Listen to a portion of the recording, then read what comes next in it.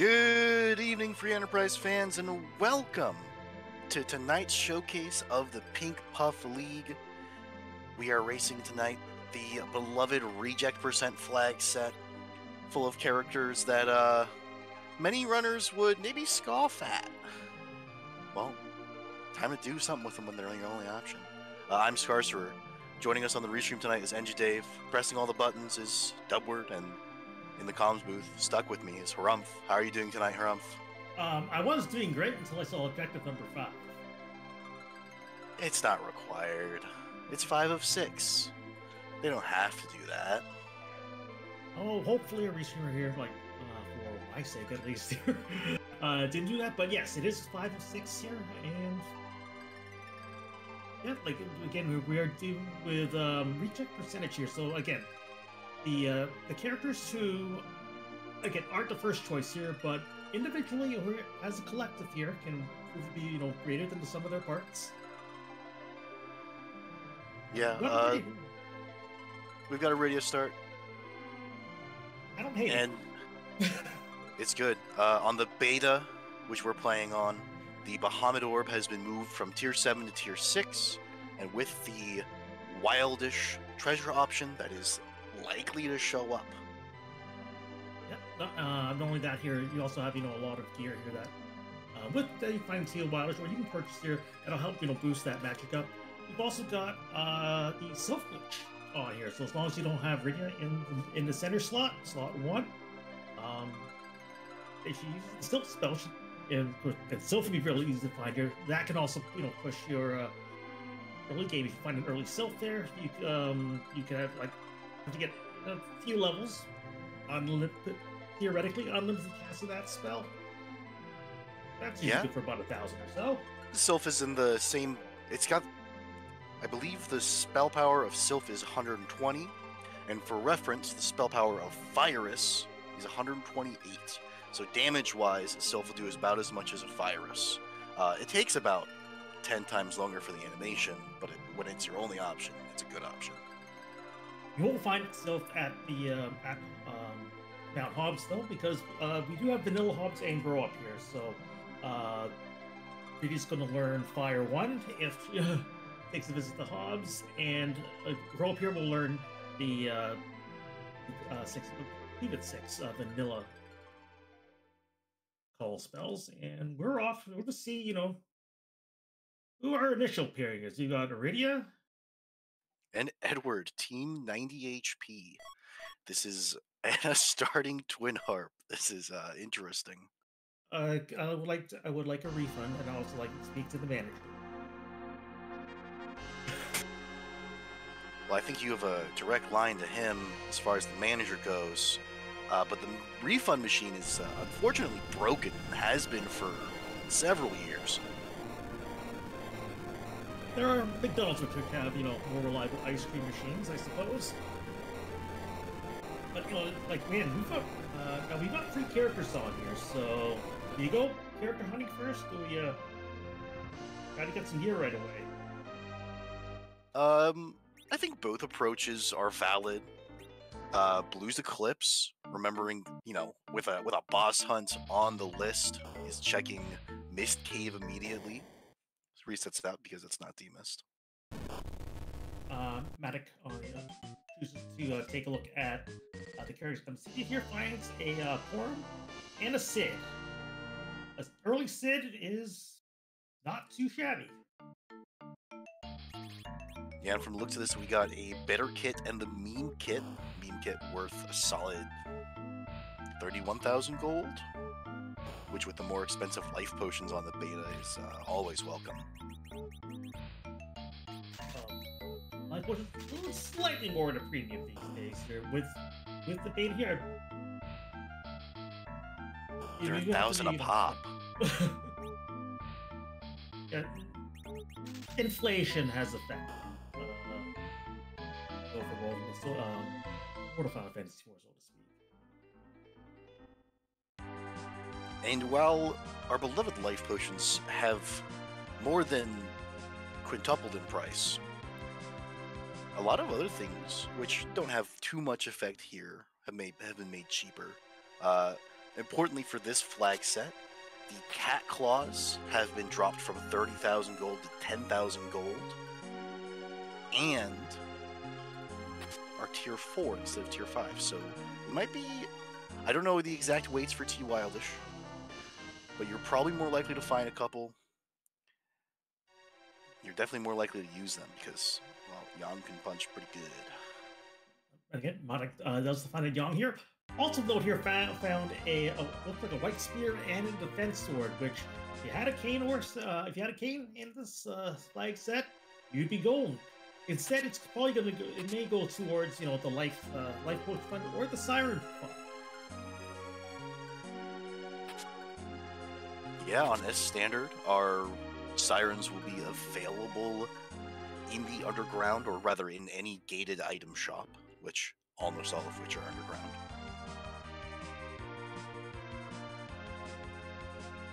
We got all the white. Because I thought I saw a few more here.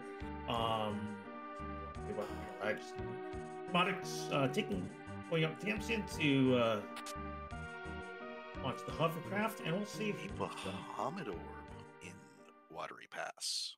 Ooh, and I don't believe Monarch went that far either. No, he just grabbed Yang and left. Can't blame him. It can feel like an eternity having to loop through Watery Pass when you don't have an exit to get out. Monarch finds another Sid and chooses to drop the Edward. But, this early on, when you, although the spoon flag is on, you still need to find the spoon. And that is one blarg we won't be seeing today. We have a wyvern waterfall. Everyone's favorite dragon taking a shower, and we won't be seeing what he had to say. It was Witchburn, but you don't have to kill it, so we probably won't be seeing it. Yeah, it probably would have been something silly like well. Hoping for Lit 3 Vern one day. I think that's a nice spell. Alright, well, we're seeing Blues a little more of a thorough one here. Choosing to go to the basements here. And aside from a Dancing Dagger and what?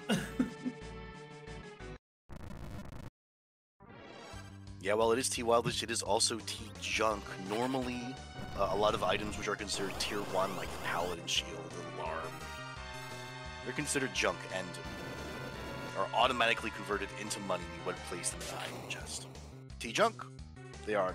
You have to sell it yourself.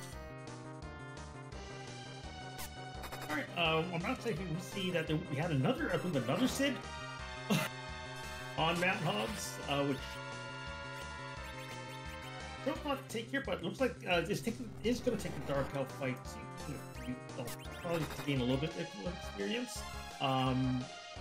Rydia has stayed down. Correctly here. He might think of using Rydia as an anchor here, but Sid is, has the agility of Molasses in the typically, you're going to have him as your anchor, which is probably what's going to be the setup going forward now that you have it in the party. Yeah, got a few levels on here. Put a little bit of extra buffer room here for the when it comes to HP. We have Blues now diving Antlion. We're actually seeing a fair amount of divergence early on in terms of what early checks are taking.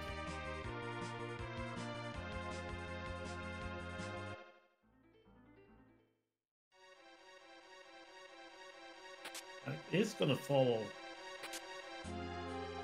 Blues down the Antlion Cave. Time here for Rydia to learn Bahamut. I don't believe she's able to cast it yet, though, because I don't believe yet, because Rydia here doesn't have any levels yet.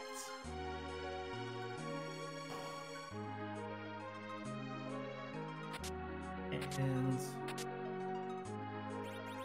that was the hedge room apparently at the back of it's at the saver spot at the Mine Cave. Getting a little prep here on this side here, right here, getting some balls on, putting checking to see what really has. This is Neki here, so our characters will come with a low tier weapon here and not much else. Everything else is up to what you find. And what Matic finds at the bottom of the cave is Calbrina. Yeah, one of the J items from our starting pit should clear this rather easily. 1,000 HP split 6 ways, not split evenly, but still split is a stiff breeze could push these dolls over. And in exchange for the burst, we get a Zeus Rage, so we're trading ice for lightning. And because Calbrina and the already pitiful XP is made even worse because dolls aren't worth much, it's the big doll that gets most of the XP.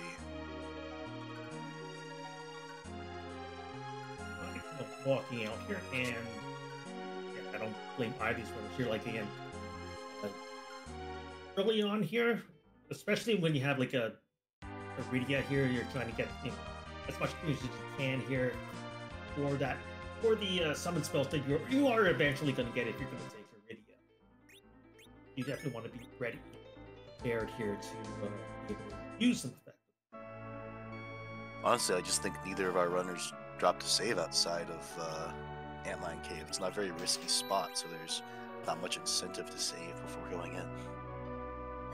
I mean, like, there are like a few corner cases here, but when is that? When has a corner case ever bit anyone in the butt? Never. No. It doesn't happen. Selling them some. There's crystal armor, 3 white spears, a Murasame. Yeah, you've got enough to go for the rest for most, if not the rest of the game. Yeah, they're at the point where they can probably casually buy some elixirs. And if Tella stays in, we haven't gotten a dedicated healer yet. Sure, Iridia with Sylph and Ashura can get the job done. But most people want, Porum, Tella, Sid with a stack of Cure 3s. Like, the fact that Tella hasn't been seen yet here is interesting. When you have an 8 legs set here, like with, a Porum and a Iridia here, both who learn their really high power spells really late. Usually the go-to is the machine. Without a Tella though to cast weak, that's off the table. Yeah, I believe one of our runners peaked the Kaipo bed where you turn into Sand Ruby, and that's a Tella. But that requires us to find the Sand Ruby.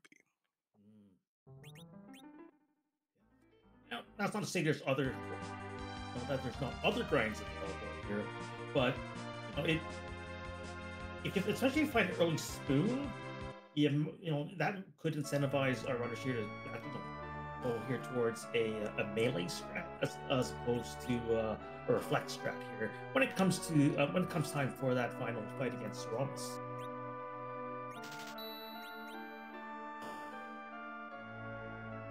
And Montek's gonna do a little shopping with the party's newfound riches. Blues is in for Pool here, so we'll see who our party of 5 has to defend Fabul against shortly. I think I saw Matatic purchase a number of kamikazes, a useful item which deals damage equal to your HP to yourself and one enemy of your choosing. Useful for the objective Twin Harp cutscene. There's not a lot of magnetic equipment available for Yang. So getting him down is a quick way to get through that cutscene. Yeah, that's one way here. Another, niche strategy move, Iron Rings. Well, also, um, I believe, will also trigger here the harp effect here, and pretty much anyone in the party here can wear one of those. I believe everyone except for Dark Knight Cecil can equip the Iron Ring, and the only, and you know, you can't. Shenanigans aside, you can't access Magnus Cave in vanilla with Dark Knight Cecil. All right, so we're going to take a look, see who's storming the castle. And we've got our Odin spot here. Zeus Ray is going to come in handy. Very much so here. This is Odin is not going to be long in this world. Yeah, like the seats coming together pretty nicely for a runner so far. We haven't seen anything too unnecessarily mean. Well, we've seen something. Having Odin out of the way, because Odin can be rude at spots that have good defensive ability. You know, somewhere with a lot of HP that you can't knock him out immediately. Hello, we have our Darkness Crystal.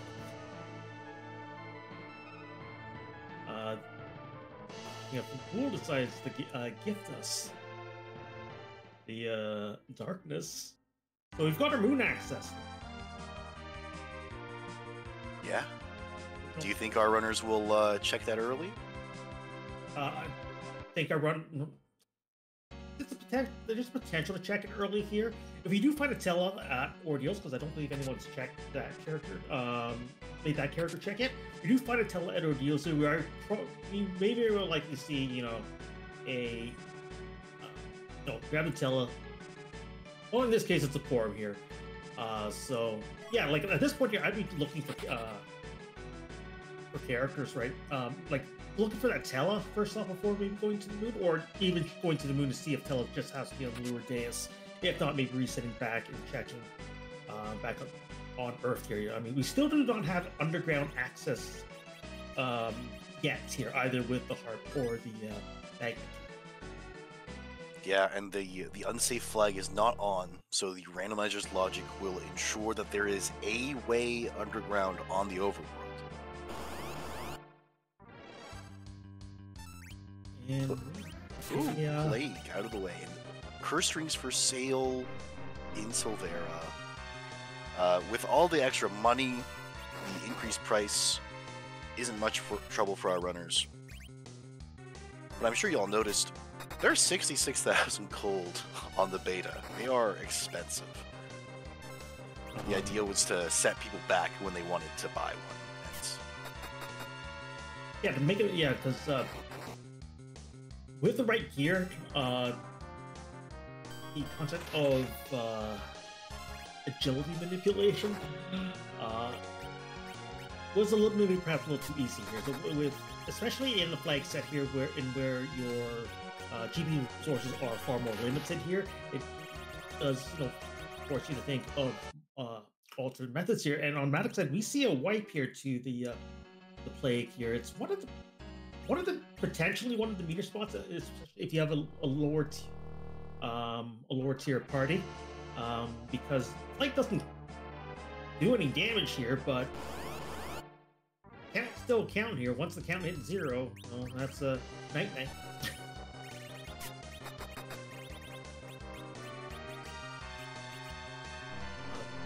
You see Blue's choosing to launch the big wheel, and we'll see wages go from there.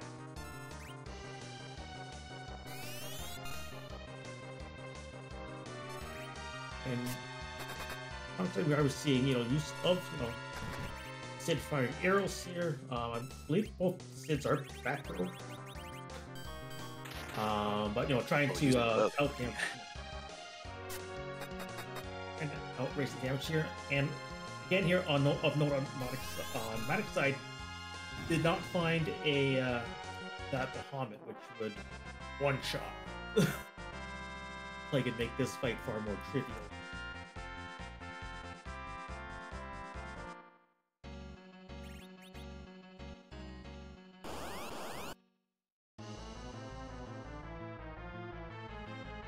doesn't take save, just goes straight across the bridge and finds our Dark Knight in a Frenchish vanilla or artificial vanilla location at the Mylon Z spot. This won't be an issue here, given how much given that Sid and to the left of Yang here are both HP tanks. Ooh, and the agility was such that they were able to bring up both of the squishy mages before the sort of miniature cutscene of the Dark Knight's death played. Trouble here. We'll then see what's in the room at the at Mano Deals. And with the inevitable completion of Mano Deals here, if we do find that Tella, well, we're prepped for a D-Machine grind.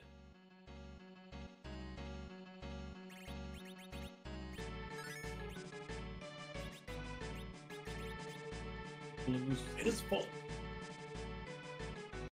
Blues is following. I think we're both saying the same thing here. Yes. Deals. They will high five at some point on the way down. And we got a not much yet, and this is disappointing for our runners. Truly disappointing. You'd much rather see King Queen Evelyn here at a rude spot, because they're very free. They're the freest boss in the game.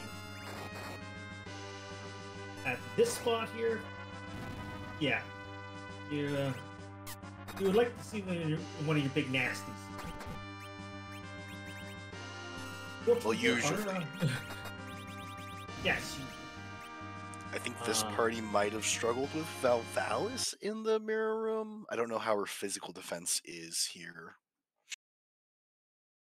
Like with a yeah, like Val here. If you've got like with this type of party here, you'd be fine.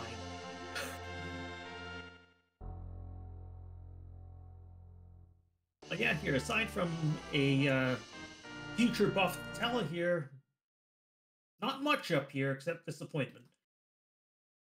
Well, there is this is a good play outside of going for Tella, because there is a boss on the board, and the Kano free flag is on. So anywhere where there's more than one boss is a good place to go, because it's multiple shots at that Mist Dragon. Yeah, for sure here, and the Tella buff in it of itself is, I think, worth it here. Tella is a great utility major, especially when buff here. You've got access to a whole bunch of spells here that can take care of a lot of monster boxes, a lot of one-offs here. A second source of blink, first or second source of blink here, depending on how early you find the Tella. And a heroine robe in Baron proper. How about that here? And a free curse ring. Why spend the 66k here when you can just take one for free?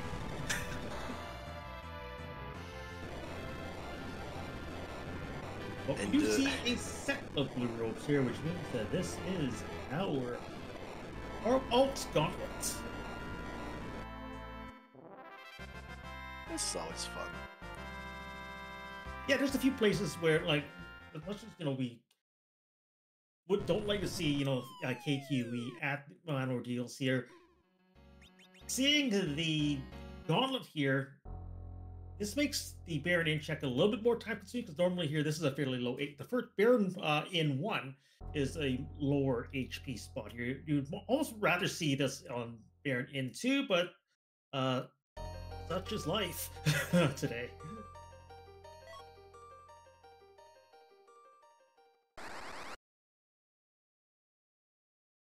Like, this is also a fight here I think Blues may have a faster time with here, again, because of access to having the AoE on.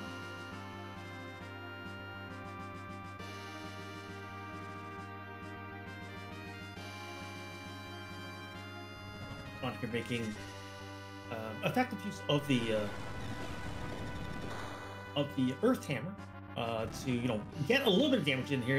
Isn't enough here to knock all our enemies down here, but it's certainly going to help chip away at this here, just speed things up a little bit.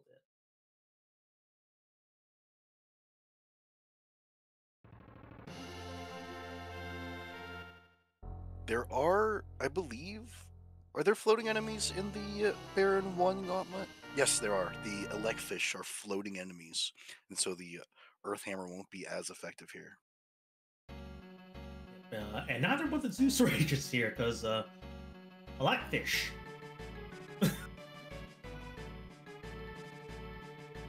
Yeah, a lot of a lot of the absorptions of enemies in Final Fantasy IV can be a little esoteric and mean, but you like fish, they tell you. We like electricity. Give it to us. Om nom nom. Yeah. So I can go where next here maybe looks like it's gonna follow. Yeah, follow not here to here. So we're gonna see some, zero while they're going through the starting to make way through the gauntlet. And if you think that hey, I'd like to check out Free Enterprise, but I don't know where to start. Our Discord is a great place to start. It's our official discussion channel here, and the Pink Puff League is designed here to introduce new players to the game. So if you try this out for the first time, or if you're coming back, you can come back to Free Enterprise after a while here. You got a bunch of people who are always willing to help.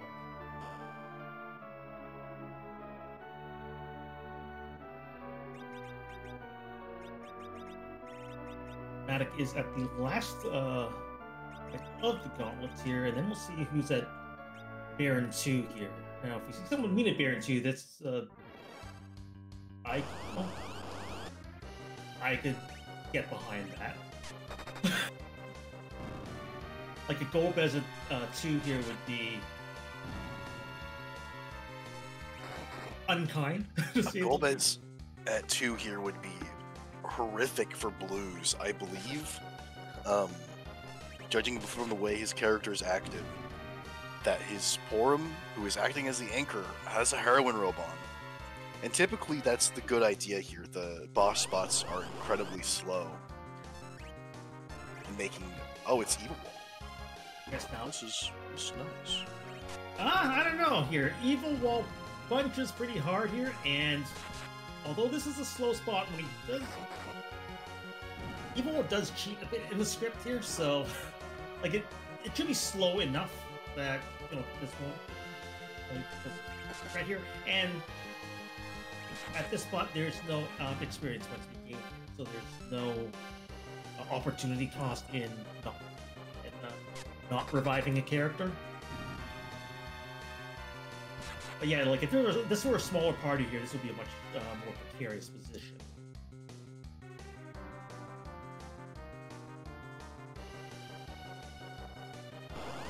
Do you know if we started with those illusions, or if Matic bought them? That's a good question, because I actually don't remember what's in the off the top of my head. According to our research here, Matic did make that purchase though in Kaipo. But somewhere along the way here, did pick up a stack of it here. Proving to be a boon, I would say. Not the pickup.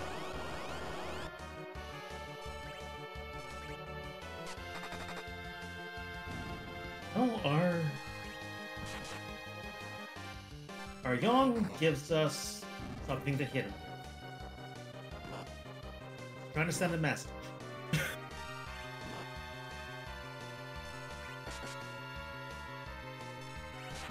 I do believe Young has some bad news for you, Rumpf, because unless I'm mistaken, our runners are down to only one spot for their logical underground access. And that's the objective spot of the Cave Magnus. There's always the dream of demist, because there's no free key item on. Demist at dot one. Demist inside the Rex banner for all logical underground access. That would be rude. It's not the first time I've seen. Oh, I would have seen it.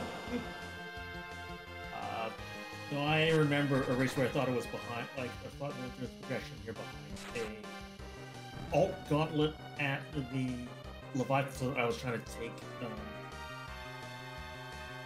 at an early level here, and you find out, that wait, isn't my way through. Like, oh crap, it's up one. It's At the very least, you know what's going. You should. It can be a little tricky to figure that out the first time, but hopefully, that with the objective of defeat Demist, our runners will be a little more aware than usual that Zot could hold the answer without the Earthburst.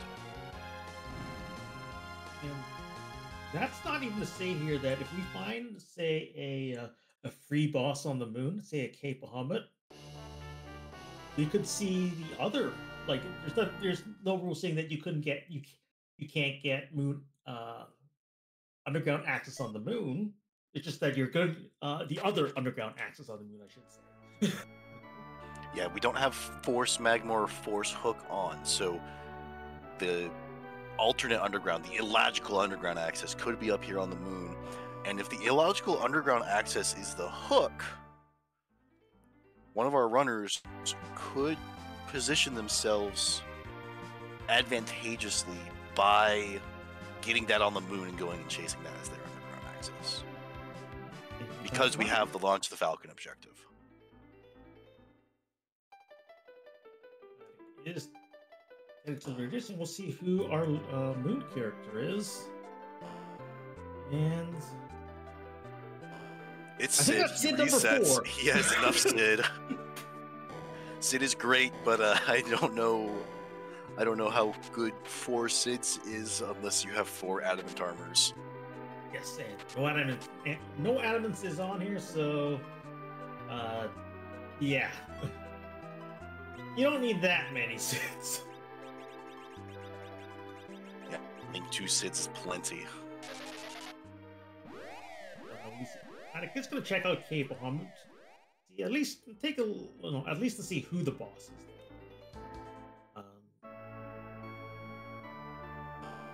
And that is theoretically free. Theoretically?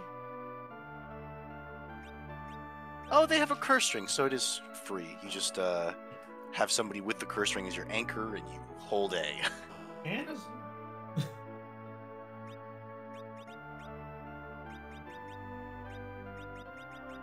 And Matek's doing just that, giving his anchor a curse ring, dropping down to BS6, a little bit of safety. This spot punches ludicrously hard.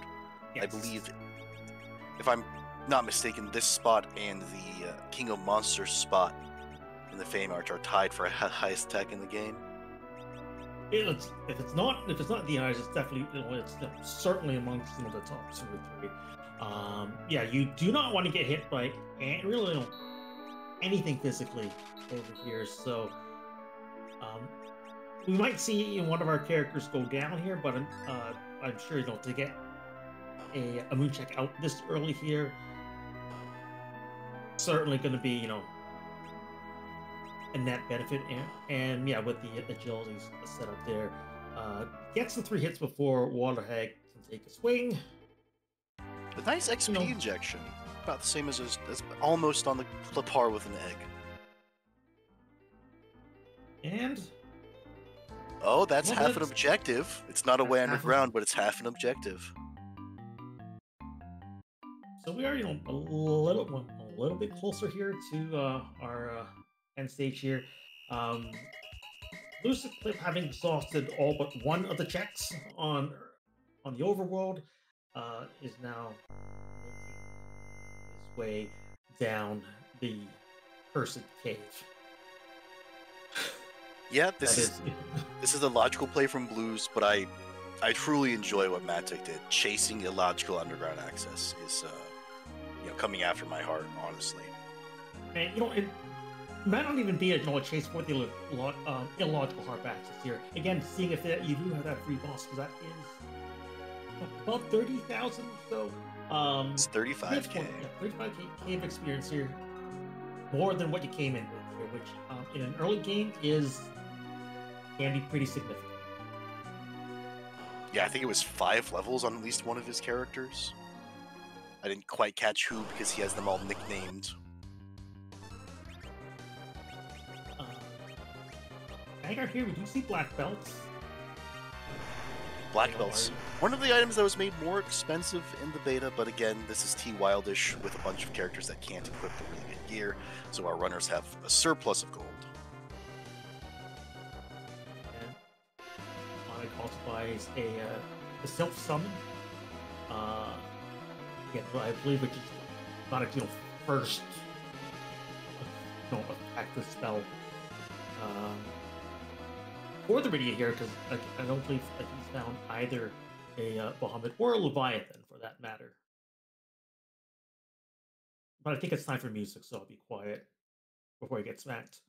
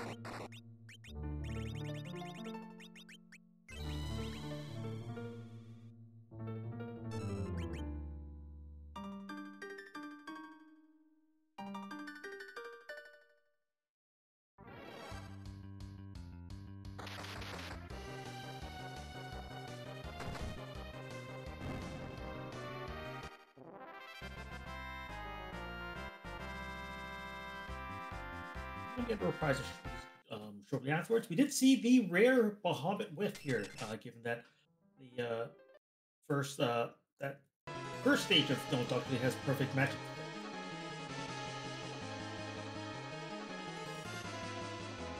Yeah, There's still a chance. There's still a chance. It can still be DMist having the hook at Zot 1.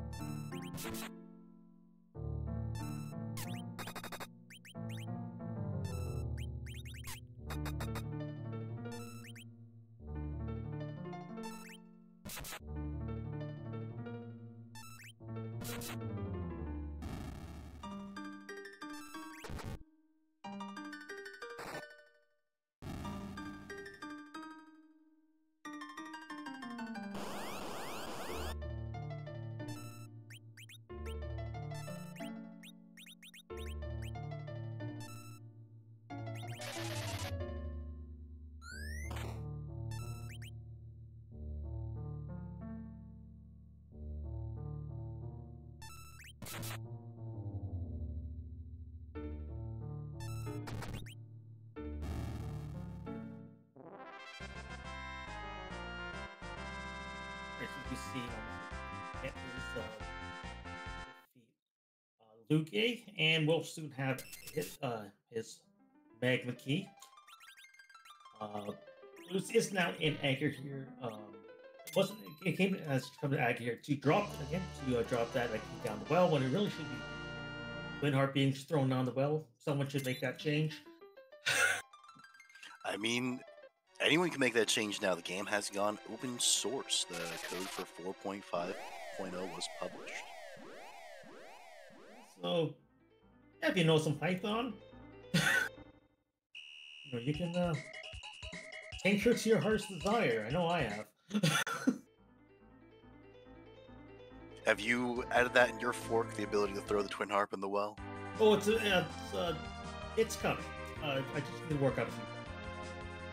But yes, for limit, like, yeah, we've got one. I believe it. I want to say Escrant, but I might be mistaken here with you. For example, has a fork where you can select all. You can combine wacky flags. You're not no longer limited to just one, with some exceptions. Yeah, there are some wackies that simply don't work together, and so exceptions were made so that people wouldn't try to generate them. I believe that is something Wylam developed. Yeah, it was Wylam. And then Escrunt, but it's available in Escrunt's fork as well. Getting a little bit of shopping done. Well, at least browsing. Or heading down to Fey March. Both runners, moments. Yeah, we've got a free key item down here, and the what is normally the rat-tailed chest, our beloved Freymarch freebie. And K summon is on, so there's the two boss spots here are key item checks.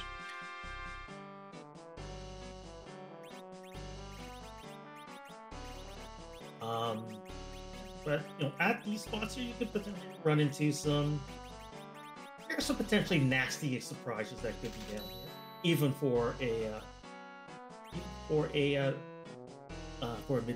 mid to higher tier mid to higher tier levels, depending on who's in your party. Free Earth Crystal, that's nice. And with the T Wildest Treasury, that's several shots at a Stardust Rod for our Redia, Artemis Bows for our Sids. Find our Sirens at Dwarf Castle, so 30 Sirens and a Dream is also on the table. Oh, especially with how much money our runners have. Though, I suspect they would, both of our featured runners and anyone who's racing this, on their own streams, would be checking that pan first before going for a grind, because that could net you 3 key items, and that'd put you close enough that you just go do. Oh, there's D-Mist. D-Mist at the Leviathan spot. As we mentioned earlier, that's very punchy. Definitely, and also very familiar here to our restreamer. I hope I didn't bring back that didn't bring back any bad memories.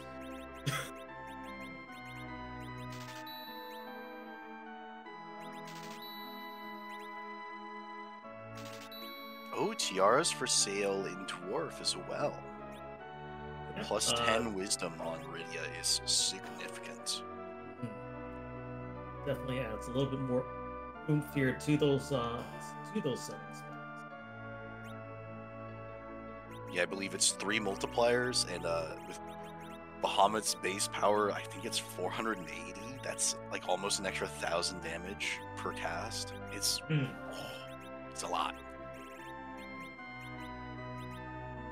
I think the Tiara is probably my favorite item in the game. And we've got Blockus in the. So that is we had Blockus in the. That is Tomra. So we've got some options on the table here. If we do elect to go here with a melee strat, the Sids and Yang. I believe that was Sorcerer Robes and Heroine Robes for sale in the March. That's wonderful. You want your mages to hit things hard, or do you want them to hit things hard? The answer to that question is yes.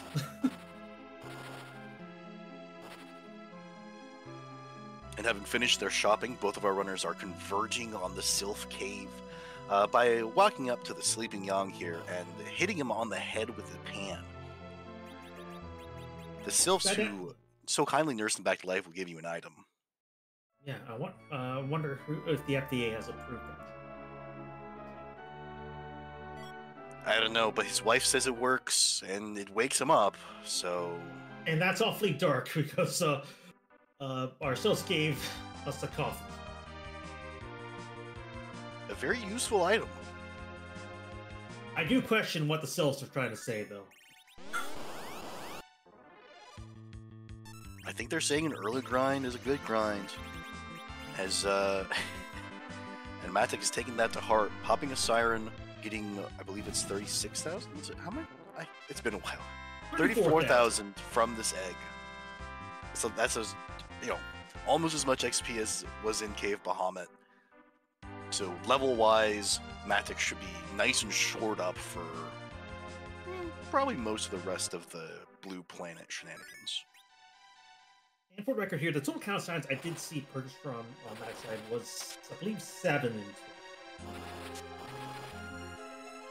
Good to know here, like this, let's see if we when and if and when here those remaining signs come in.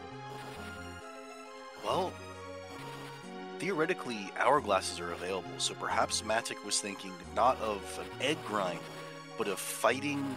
Oh, there's the Excalibur from our key item pool. With the Omode Forge, one of the key items is replaced with an Excalibur. One of our key item rewards is the Excalibur. No one to wield it, but that sells for a pretty penny. Yeah, with Classic Forge here, Coco keeps what he's forging.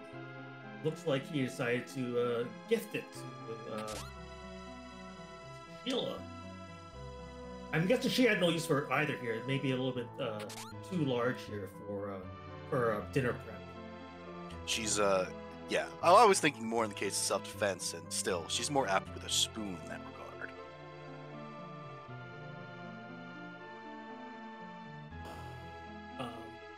Playable Sheila when? It's going to take advantage of that Earth Crystal. We're going to take a look at a treasury. There's items that we would like to see down here, like Stardust Rods. Anything that's there. Zeus Gauntlets would be nice. Oh, a Power Shirt, that's nice. A Moon Veil, also potentially big. A Moon Veil makes that demist for me. The physical defense buff from a Moon Veil is yes. Yeah, like it's try and hit me. No, you can't. Yeah, you just take a Moon Veil, drink a little wine, have fun tonight. Well, it would take a while, so you would have your Moon Veil, drink some wine, and go make a sandwich. Depends on the sandwiches. I can go for a peanut butter jelly right now. That's what I was thinking.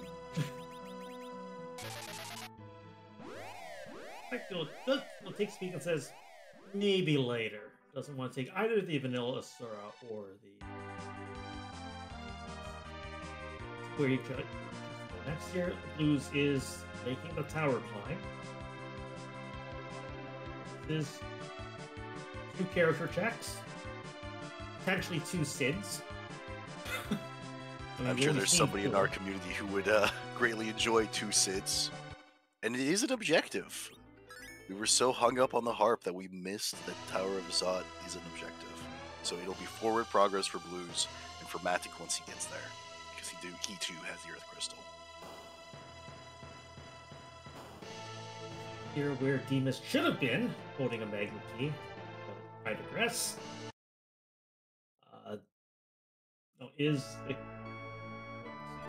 Take time here to buff our buff the party here with the newfound gear from the Troy Treasury.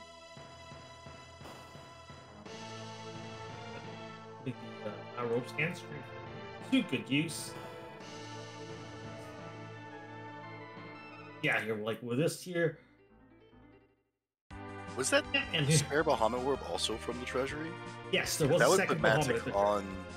Well, they'll put Matic on par with Blues if he likes to leave the Treasury. Yes.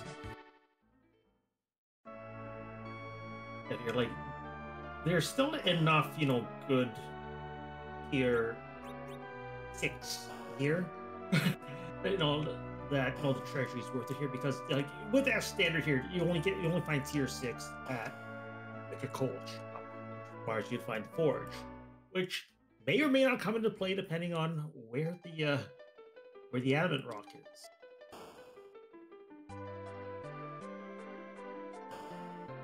I think that something that would give Matic at least a temporary edge is if it's up here in Zot, because that would make his investment into Bahamut worth more than just the XP. I thought when we do see a Mom Bomb, which again you're fine with here.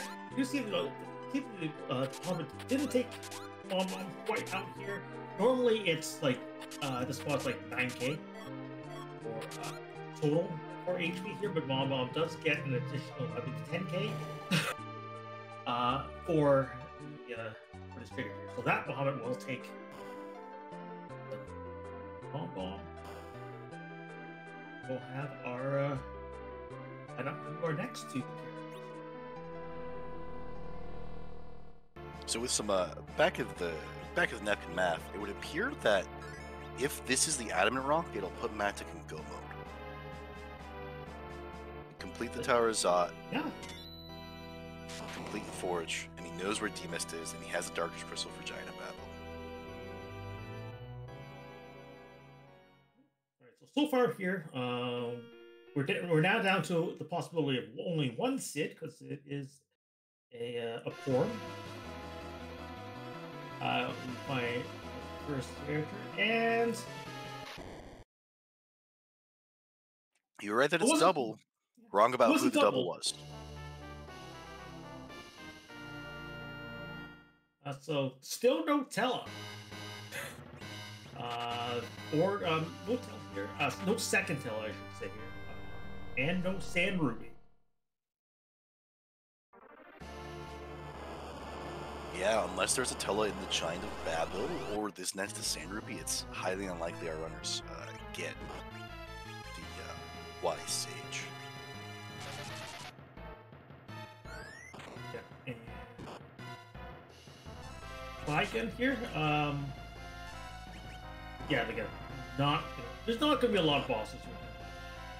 Problematic here, especially with the HP here and a Bahamut.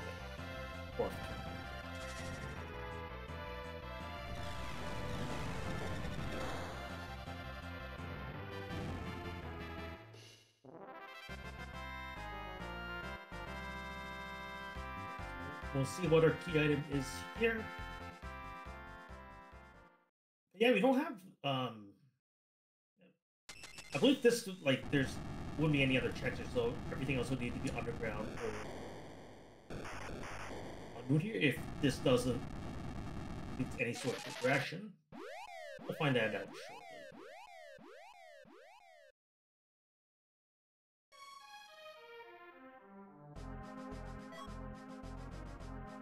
And we have a hook.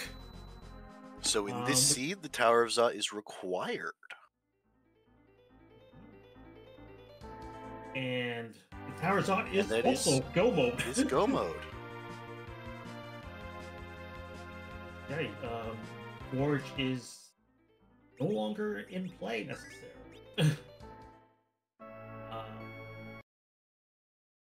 Oh, we do have our second Tella. And Blue selects not to go through the check. If D-Mist has the Adamant Rock, that would be a quicker route to the crystal for Matic. So long as he remembers to check it and doesn't simply go through the paces with go mode. Yeah, and with that spot being punchy, that may be, something that would disincentivize the runners through, because even at these levels here, it's still chewing through 37 around 37k of hit points.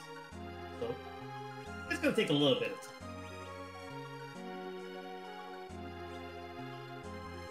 And it's gonna be about coffins and hourglasses here. So so whether you want to do maybe more to oyster now when it comes to bread here. Crack eggs. I'm not sure if we found any dragon whips yet here, but Gold Dragon. We have Bahamut and Odin, so Gold Dragons are on the table.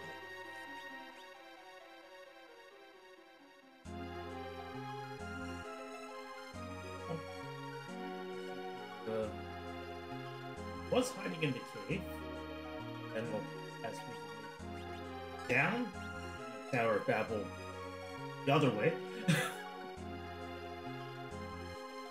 Oh, that's gross. There are worse spots to find a Golbez here, but because I don't believe the match point is that high here, and again, we have got some HP tanks. Yeah, you would need a lot of the shenanigans to be ready for the Golbez fight. Going into the Golbez fight aren't possible when he's at hook 2, because you get a free full heal before that fight. We haven't. The anchor situation is figured out at this point here. So whether you can ready here to have Larg was constantly, or Zerg sit up here with an Earth Hammer. Options are abound for that here. The one potentially trickier spot here would be depending on which boss shows up at hook 1. That spot punches. It punches, it's fast, but it doesn't have a lot of HP. So unless it's, I think we've seen the traditional nasties of DKC and Odin removed from the pool.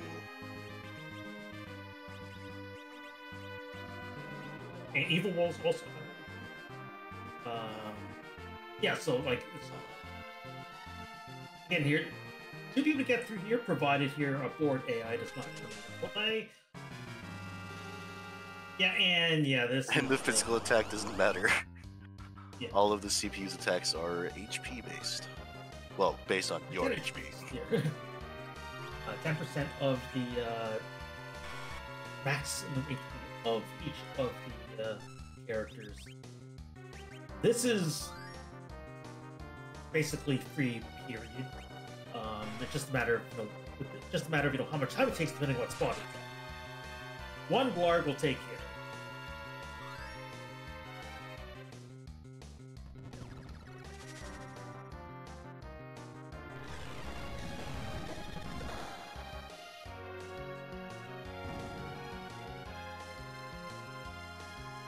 And with that, Luzid's going to ask what was to start his comedy routine. We'll see what the punchline is.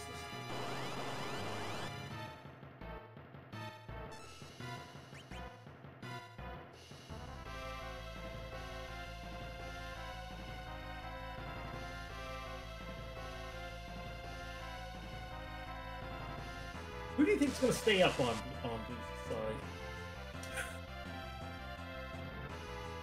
Hopefully that Porum, because she didn't get paralyzed and thus has extra time to throw up a Star Veil. There. I think Porum and Yam. Okay, goes down. Zone goes down, and a whiff. Oh, she's got a ribbon on. Ah, There was a free ribbon going up Mount Ordeals. effective use. The effective use of that ribbon for sure. I mean, the primary use case is to tell Golbez no. And goes up a little bit here, throws the virus cast directly at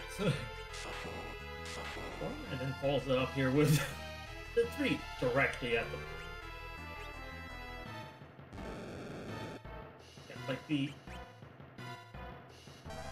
it always just takes a little bit of time here, since we don't have, you know, a holy caster. You do have to chip away, you know, adds a fair amount of HP here, but yeah, aside from Lit 3, I don't think these spells are gonna work, even without it. Yeah, and Sid has that Earth Hammer, which is hitting Golbez's weakness to fire. And nothing resists Bahamut. Bahamut kills all. Well, I suppose. Oh. Perfect But match. it'll take a second Bahamut, but yeah, this is on its way here to being over. Matic is about to his comedy show, hopefully. Yeah, like these walls are not going to be wearing off anything. You don't get, won't get experience on either the Young or the Edward here, but yeah, the Edward really isn't in play yet here because we don't have this. And a lot of the corner cases that, you know, you may want edge to hide, stats here, a lot of those are off the are no longer on the table. Yeah, I think the remaining large-scale hide strat is hide strats for Zeromus, which we have enough power that those are not necessary in the slightest. Yeah, edge strats, you know, certainly a favorite for some people. If you have a super early go mode, it could potentially be faster here than finding a party and getting a grind depending on what you have available. Again, here we've got options. We have grind options, tactical options. So we're not short on choice here. The resources are there here for our runners here to go ahead here with their strategy of choice.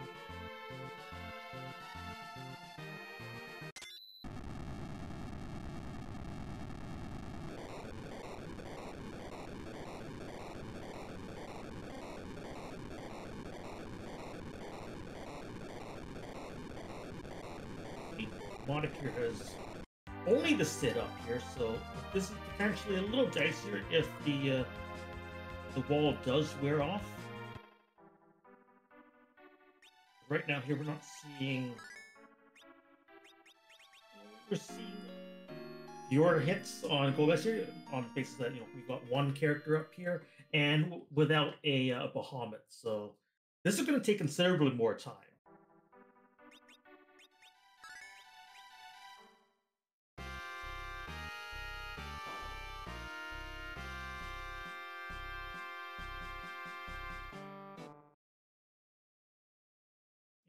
And it gets, you know, some good RNG there here. The 2 spells here that could have hit Rydia here hits the Waltz instead here, and then thus Rydia is able to get that her wall up here, which makes this fight considerably faster. Do you think Blues is hunting for a Tella? I believe that would be the case here, because again, we are in go mode here, so they're So in terms of objectives here, there isn't a requirement here for the council here, but Blues, I believe Blues also did check did check Mist here to see who the package character is. And we know there's Tella here, so yeah, I'm not. It'll be interesting to there's something we can ask here if after the race here, it does come in. The warp glitch is also on, so unfortunately for Blues, this won't be simply both halves of Forge. But the play could have been, oh, this could be simply both halves of Forge, and that would be quicker than completing the giant. Instead we get Sid number 5.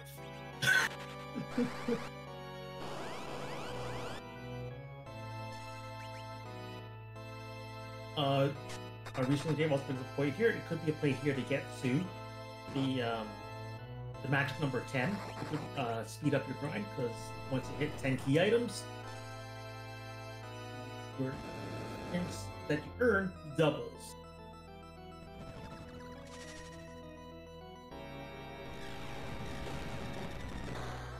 Monic is currently at 8 key items.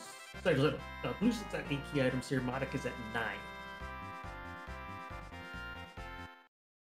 So for this to pay off here, we're need see 2 key items here, and have one of them.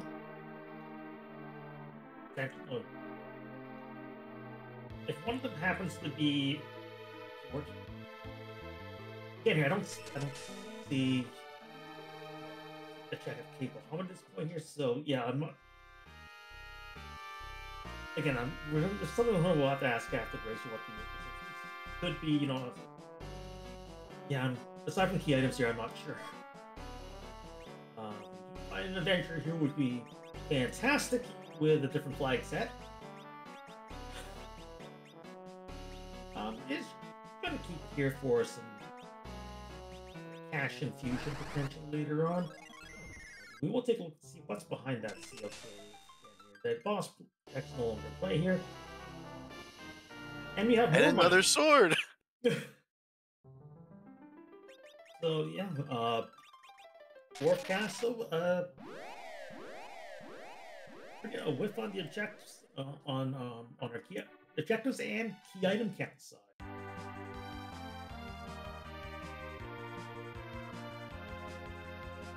I think the other thing I thought is you're potentially looking to get as much HP as you can here. I'm not sure. I'm not sure if Blues is bound sirens here. I know Modic has purchased them here. I don't recall Blues that let's say that he has, or maybe knows where it is, but had been purchasing.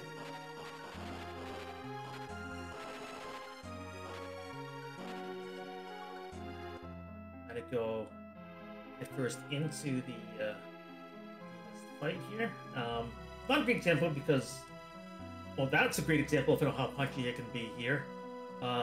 One-shots Porm, one-shots the Young, and brings the Cid to his knees. Fortunately here, you get a bit of time to recover because Demus will take 3 swings at the party and then go into Mist Bolt here. While you can't attack the Mist here, you can get the rest of your party up. And hopefully Matic has the timing down for these Bahamut casts, because D-Mist in the Mist phase has perfect physical and magical defense. Well, we do see Bahamut number 1 here, but that does one-shot the other Cid here for 2,400. Young got knocked back down. Demus cooperates here by going after the linked forum, so that swing misses.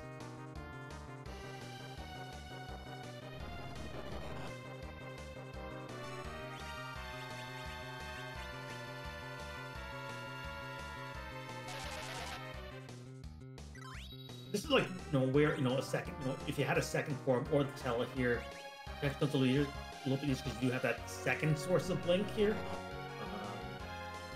So you're spending less time reviving the party up, and kind of your character's up right here to actually make attacks. Yeah, like it looks like it does have a rhythm going here with the Bahamut. So as long as we don't have too mean of a counter here, should be wrapping up this fight in say 1 or 2 more cycles. Probably 2 more cycles.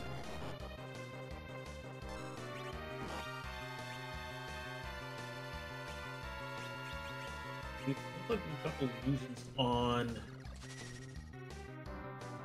3/4 of the party here. I don't believe the Radia is linked right now.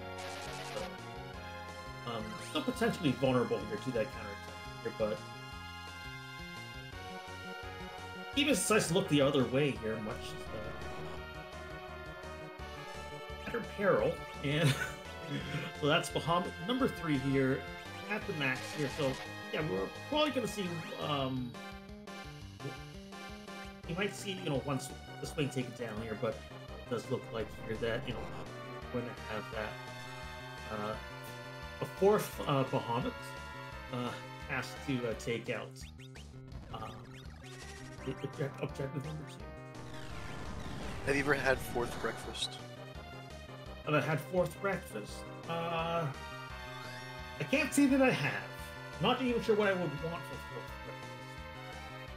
Me neither, I was just wondering. John, yes, this is a gross spot, and I believe both runners are anchored here. Curse Ring were available for purchase and for free at the Baron Inn Treasury. So yeah, so we know that agility isn't an issue in this situation. And Matix through the first of our runners to defeat D Mist. And if this is Adamant Rock, this becomes very interesting. Right? No, we just get the end result. Another Excalibur. It is, too wildish, so that could have been the Forge Excalibur. Any of these Excaliburs we find could have been the Forge Excalibur. That means, we have room for a spicy giant.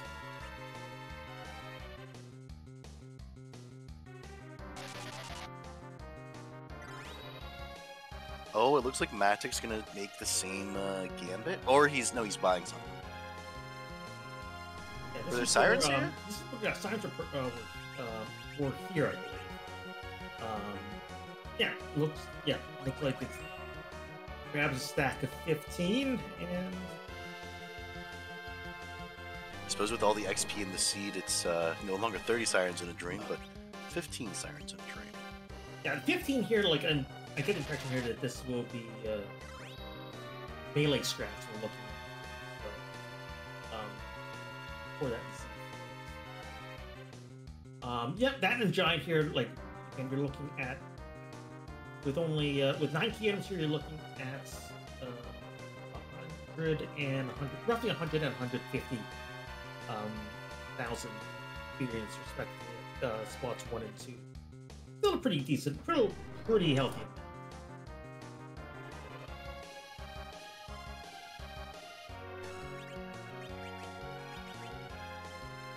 On Luke's side here, we are seeing a bit trickier of a fight here because we got more of the party down here. It's just the form that's up. Looks like I suspect it's a Moonveil form. Otherwise, this fight would have been probably over by now. Well, over here, would have stayed up at this point here. Matic is getting through the grind. And if Davis will cooperate here, a few stronger attacks.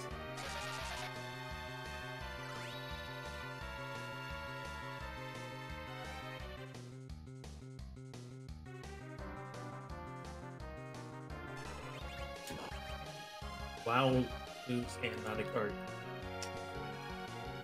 Their tasks here. Give the be sure here to give races a follow here. The links here to their are in the chats here. Are two up and coming runners here. I'm sure here we'll make an we're going to make an maybe we'll make an impact here. Once the tournament comes around here, the Pink Puff League has brought forth some few tournament winners. So this is the place where champions are made.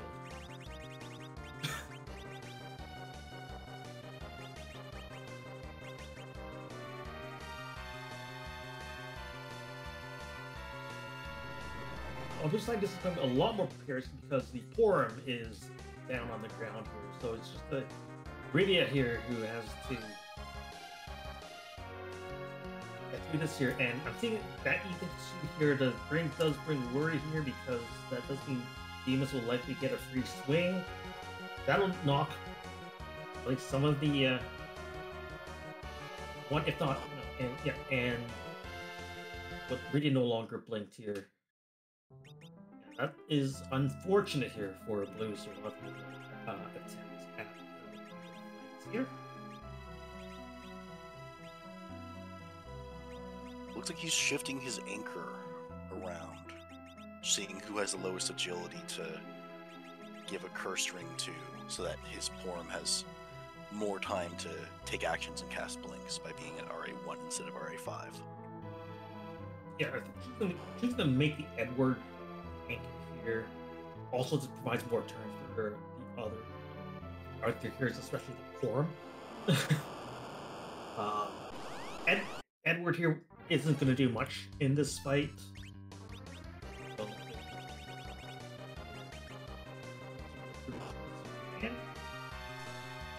Oh, that is unfortunate.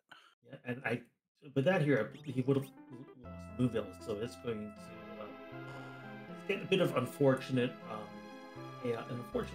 board AI roll there. But unfortunately here, it was, I guess if there's anything fortunate here, it was an early redo here as opposed to one that, takes place later on, like the first.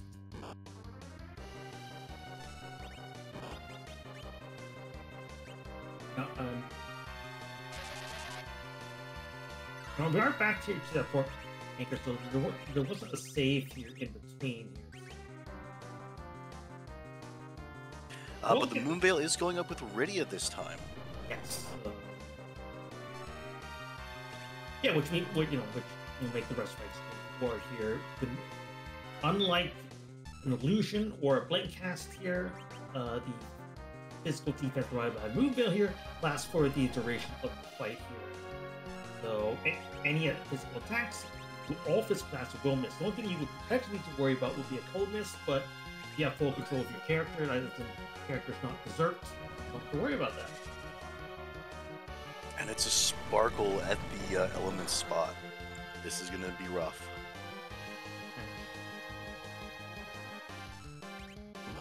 This is rough.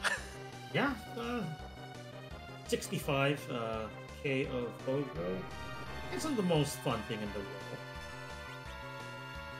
I believe the pain here is that prior to this, Matic's primary damage is Bahamut. Unfortunately, Ogopogo counters Bahamut with, I believe the ability is called Blaze, which deals to each party member damage equal to 1/4 of their max HP.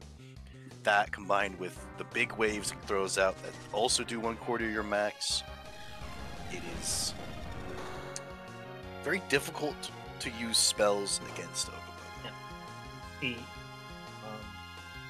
Yeah. After the reset, getting Rydia to learn Asura, which does make her a second backup here to the form as a cure, 2/3 of the time at least in theory. But even the full revive here isn't, like, if you have party members down there, isn't necessarily a bad thing. It may provide that buffer to get enough turns here to get the party regroup and recover. Though I think with this, Matic has taken control of the fight. He decided to take a blaze counter and use a silk web to make, at this anchoring with the element spot's speed, to have the speed of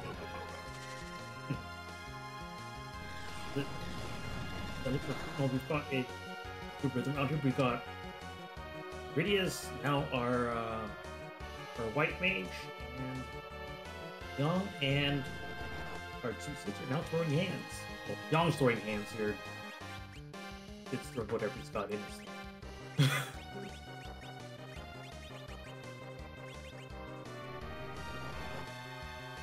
Mostly we're seeing about 5k around. So it'll take a little bit of time here, but we'll be able to make work of it here. The attack isn't so high that you're going to see a one shot here from a mid to high HP range to any of our melee.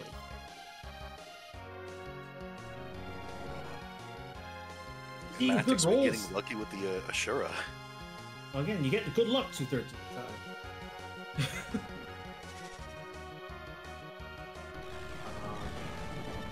I believe it's going to be wrapping up this team fight here. His fourth objective, and we'll see where he goes from where he can choose to go from here. Most likely,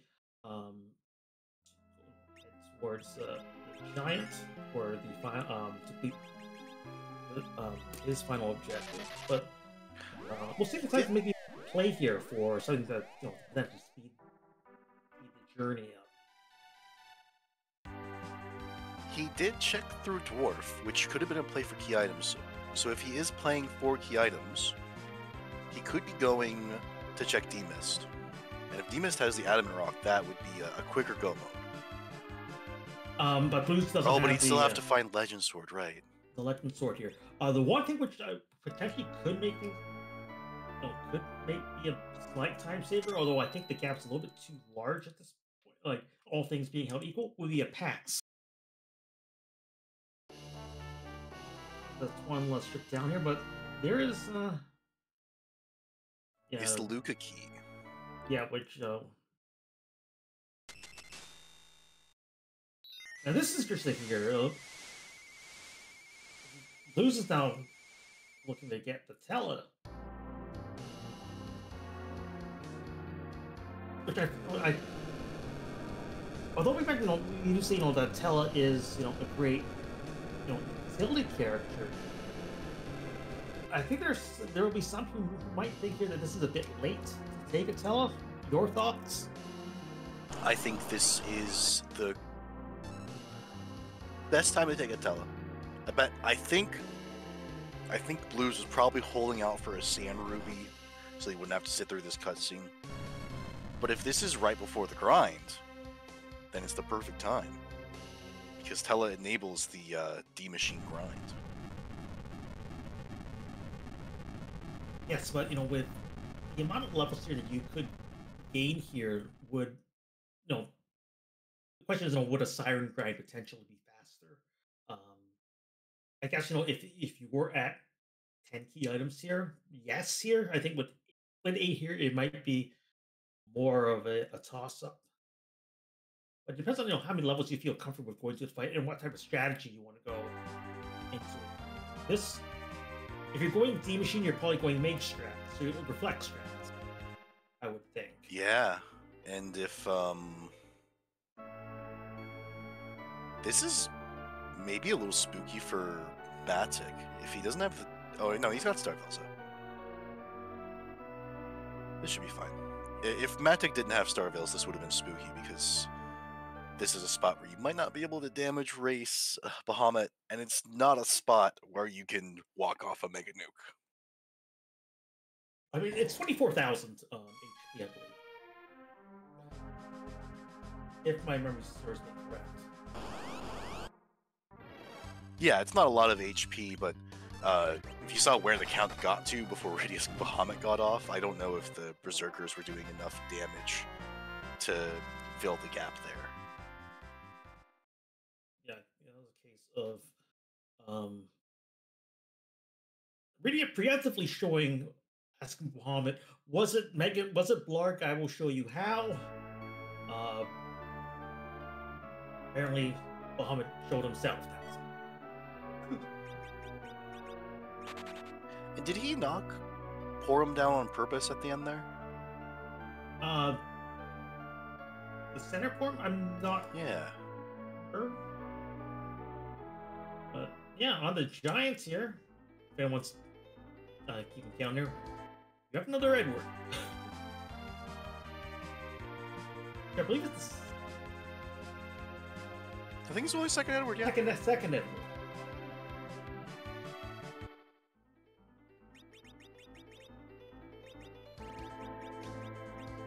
Yeah, like all I remember are the Sids and the forms and stitched along the way. This does put Matic in proper Go mode, Crystal in hand, Darkness Crystal in hand. He can go fight Zeromus. Yes.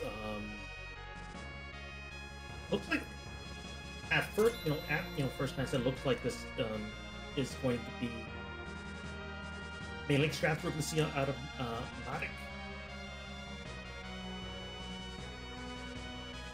It'll be a little interesting because with the amount of, depending on the amount of damage that goes out here, we may have to see some nerfs. While our tankier characters can withstand one big bang on their own here. If that big bang takes out your mages, yeah, that we could get into a potentially tricky situation.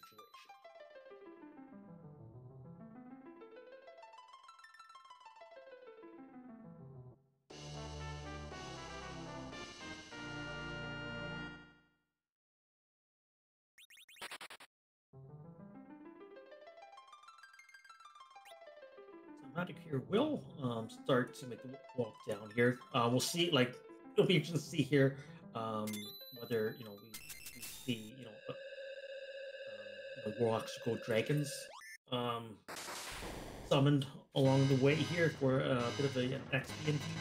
Because, notably here,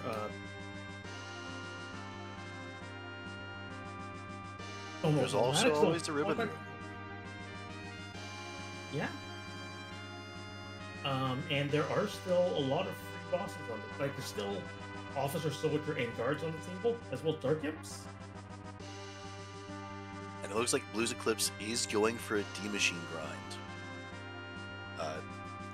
Taking his steps very carefully so as to be able to more easily count them and reference a chart which was made available, which is it's available in the Discord and on the wiki, to know exactly what encounter he's going to get and what he needs to do from here. Looks like he was lucky to get an encounter where it is the D-Machine fight off the bat, judging by his actions in the fight.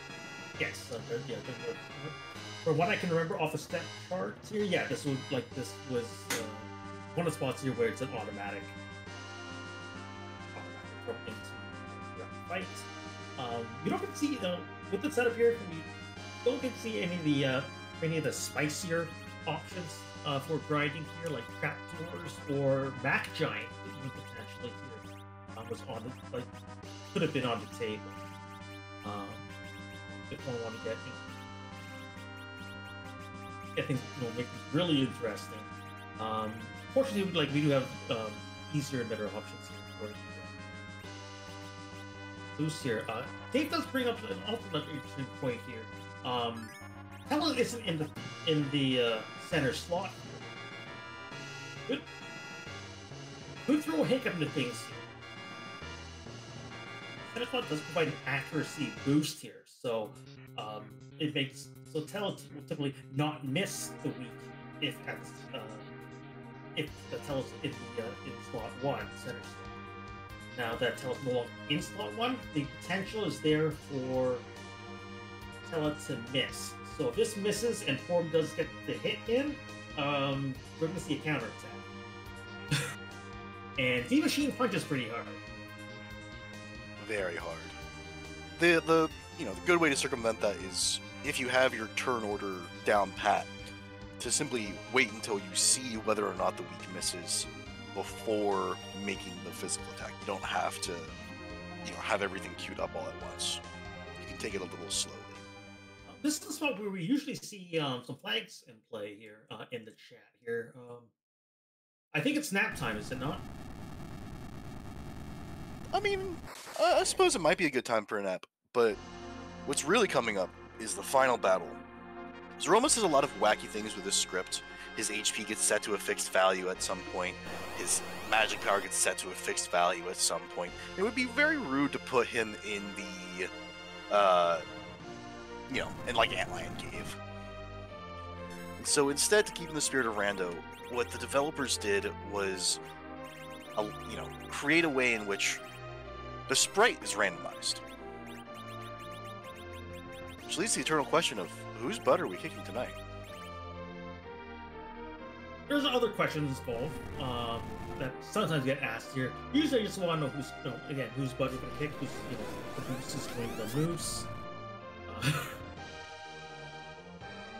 Which rear end is meeting its end.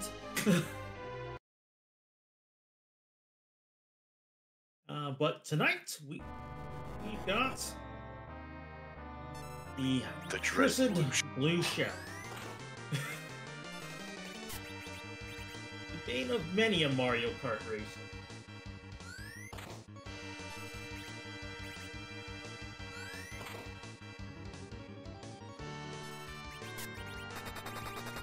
Yeah, but we are seeing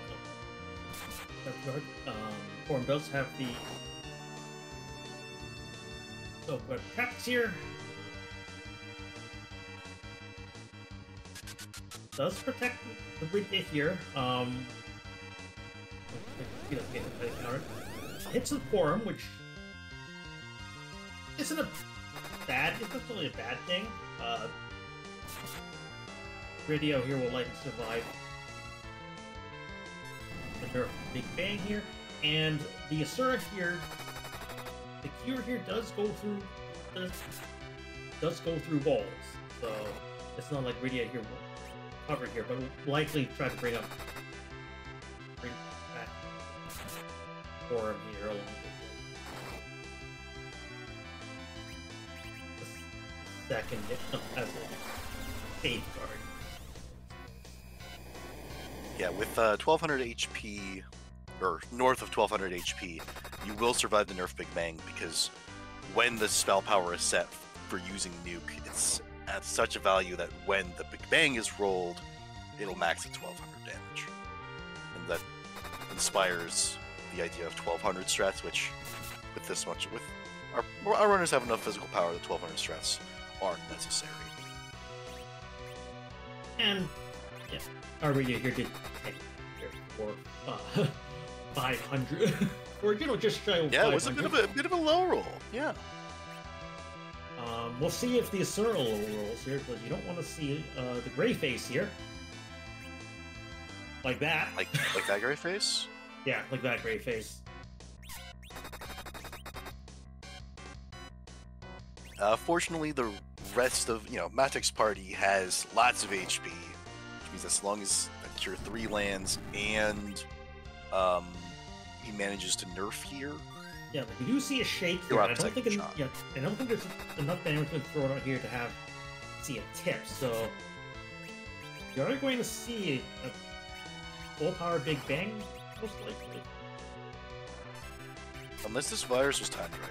If the virus goes out, it nerfs. Unless the virus tips, but there's not enough damage, hopefully.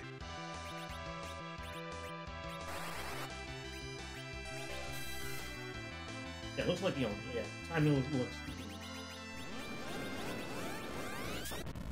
Alright, so there.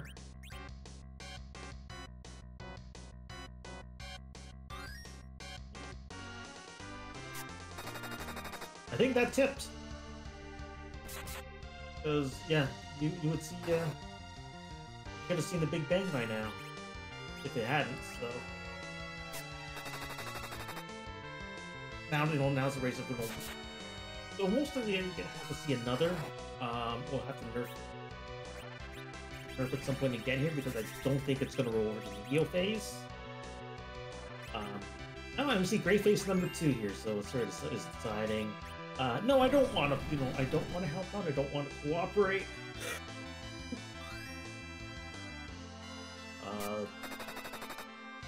Unfriendly rolls here. We'll see if we'll see how Matic handles this here.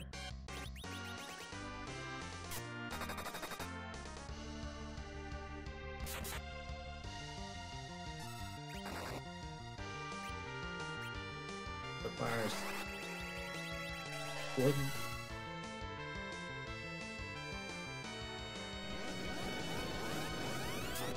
And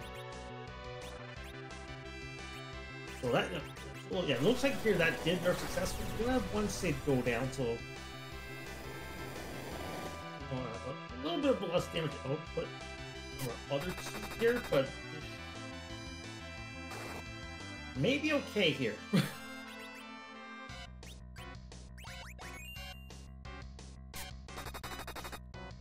As long as it doesn't roll Gray Face, like Matic here should have this relatively safe at this point. But no. And that is it's 1 in 27, right? To get 3 Gray Faces in a row. Yeah. Assuming here that your odds are exactly 1/3. Yes. 1 in 27 points here, but realistically here it feels like it's every other time when you play the game. I mean, that's the feeling though. Like it either works or it doesn't. Yeah, 2/3 of the time.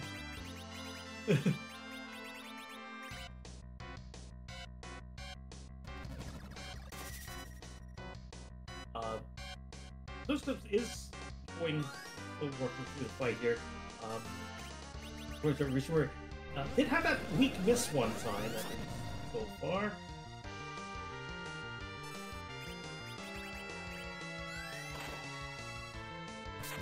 So I'll just also don't know what it is the time here to recover here. Unfortunately, because fortunately here was able to, because sometimes especially if the counter attack does hit the wrong person here, that can be the end of your of the grind. Speaking of the end here, the end is not here for Shelmus, or Blue Shell here. We do see the Rocks phase. Yep. Zeromos will cast Meteor when he has 10,000 HP or less. So he's got less than 10,000.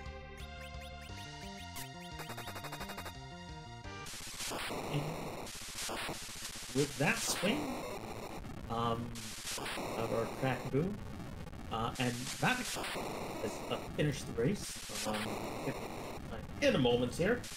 But no, this is going to be our first place running tonight here with a time of 1 hour, 36 minutes, 14 seconds. If we're coming for an interview.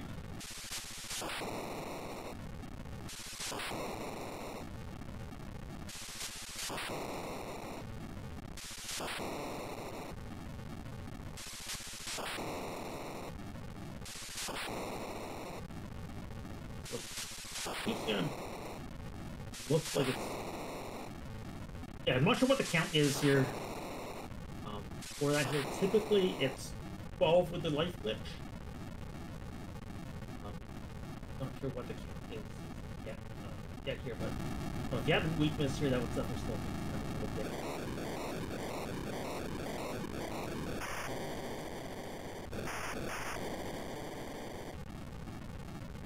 Fortunately here does seem to have this.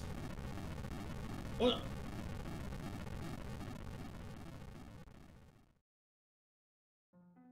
and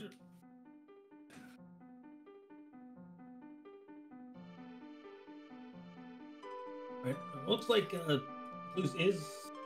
Oh, I thought he was going to actually start wrapping up later, but let me take a few more.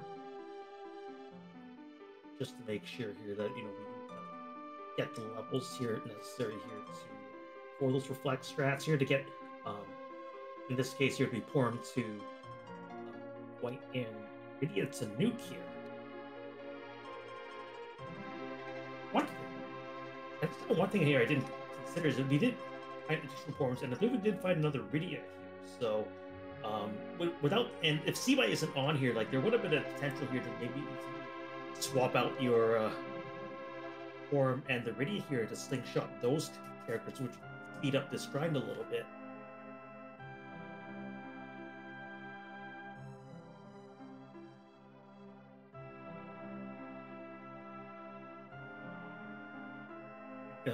Yeah, with the slingshot here, if your characters are 5 levels below the median level,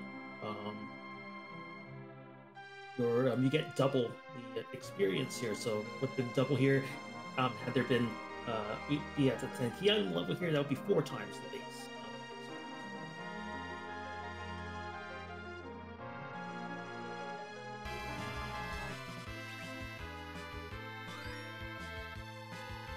And no, here, if one wanted to grab the, and here, Sura had the spoon.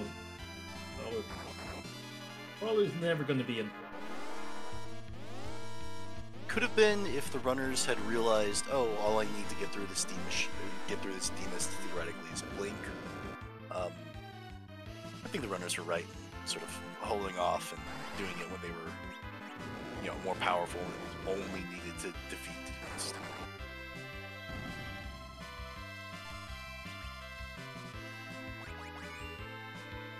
I haven't seen here where I don't think I've seen animated spoilers yet.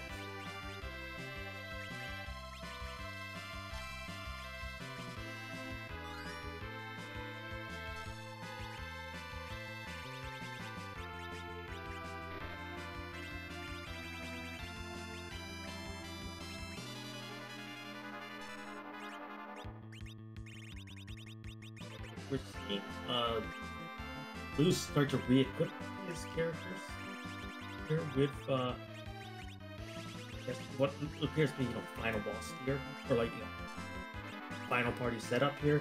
So yeah, Tell does have weak paired. And we are joined by Matek. GG's. Hello, thank you. How'd you feel about the scene? Overall, pretty good. Made a few small mistakes here and there, but I think it was pretty solid overall.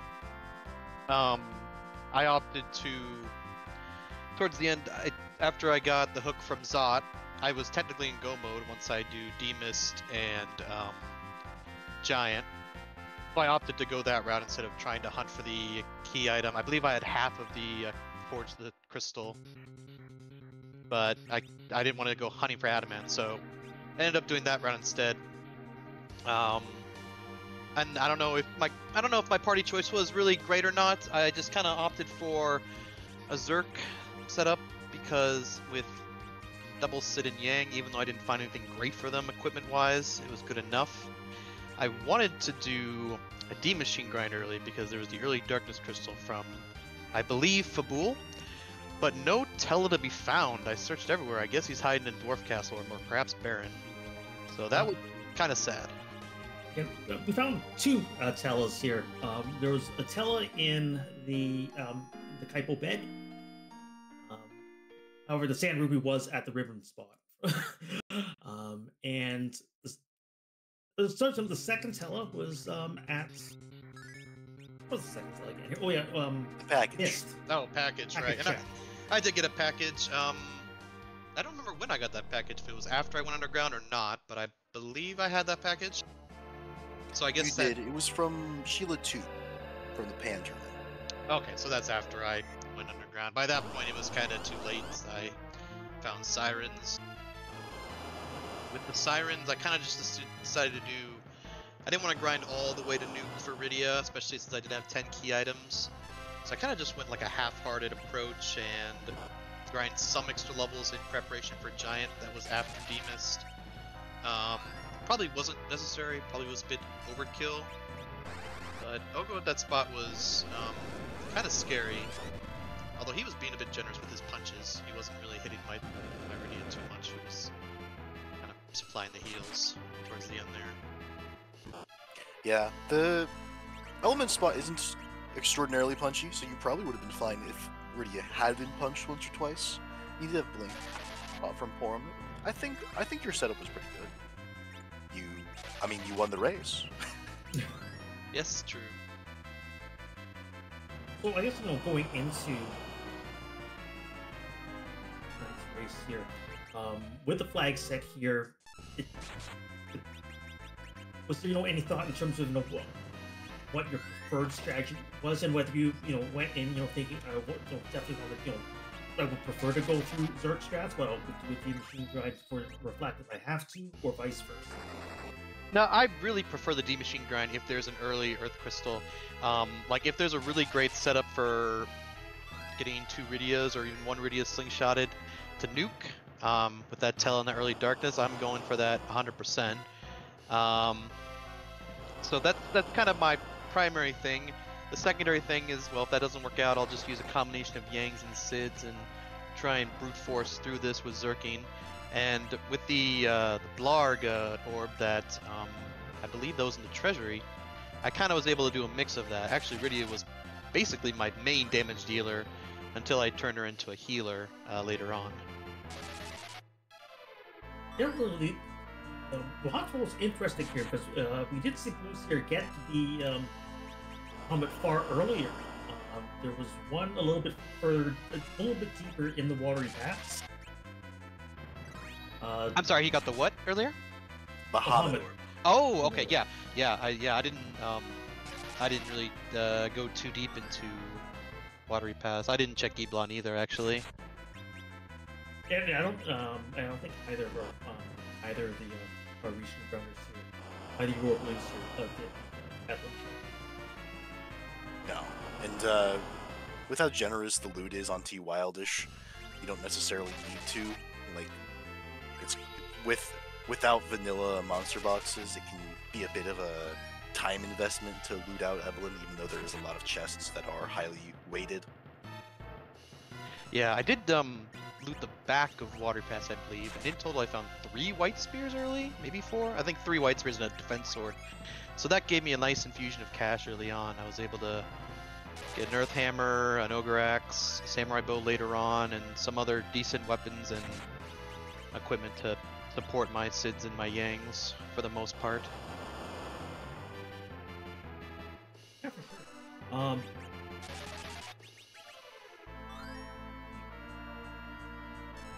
You went to Cape Bahamut early. What were you looking for? Just for any freebie, really, and basically that was a freebie. Well, so I first went to the moon originally because I was looking for a Tella, and if I found a Tella there, I was gonna do a D-Machine grind. Of course, Tella was not there, and then I checked the item shop there. I forget what was there, if anything relevant. And so yeah, just checking to see if there was a free fight there, and there was. I can't recall what I got from there, if it was anything relevant. But The Legend Sword. Oh, right. So half of right, and I never found the Adamant. So yeah, just a freebie trying to find something, and it turned out to be a nice, decent infusion of experience as well. So after that, I just went straight to Twin Harp, where I knew progression had to be there because it was my last location dit for getting underground. Also, one first question of food thought. I'm not sure how many races you've done here, but we've seen races on both the 4.5 flag set and the 4.6 flag set. Have you noticed much in terms of what you've played here in terms of resource availability when it comes to items here? Because some items are going to be a little pricier. Yeah, definitely. And actually, like I said, I got a big infusion of cash early on, but I found I used up a lot of it, much earlier than I anticipated, because those black belts ate up a lot of. I'm just kind of not used to the black belts ate it up, and some other items just kind of. I don't even believe I found life potions, but if I found those, I was gonna buy more. But just the black, the black belts, and I believe the helmets. Is it the bandanas or the headbands? One of the two, I believe, cost more. Maybe both. Probably both. Definitely the headbands. Yeah, I believe I bought those as well, and yeah, they just kind of ate through my bank account much more than I anticipated. When I eventually did get underground, I found I was kind of short on cash to buy what I needed, like sirens and Bacchus wines, and I had to make a return trip to get more of each of those. So the cursed ring obviously would have been prohibitive as well if I found it, or if I found it in a shop. But I think I got lucky and found that in a chest inside Baron Inn, I believe. So that was a very, very nice find early on. I also found a heroin robe in there early on, and I kind of goofed because I forgot to equip it. I got it, and I was ready to put it on. I never did, and so doing the Fabul gauntlets with it wasn't a very pleasant experience for that first Baron Inn fight. But yeah, the heroin robe was decently helpful as well until I no longer needed it.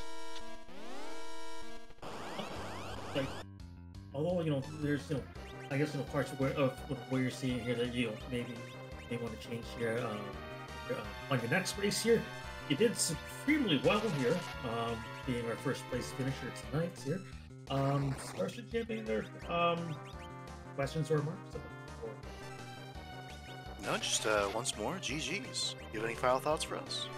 Thank you. No final thoughts. I really enjoy racing, and like I said, the previous time I was interviewed, I kind of got into the scene somewhat new, but I've been a casual watcher for the last 2 or 3 years, and finally started getting into it several months ago, close to last year.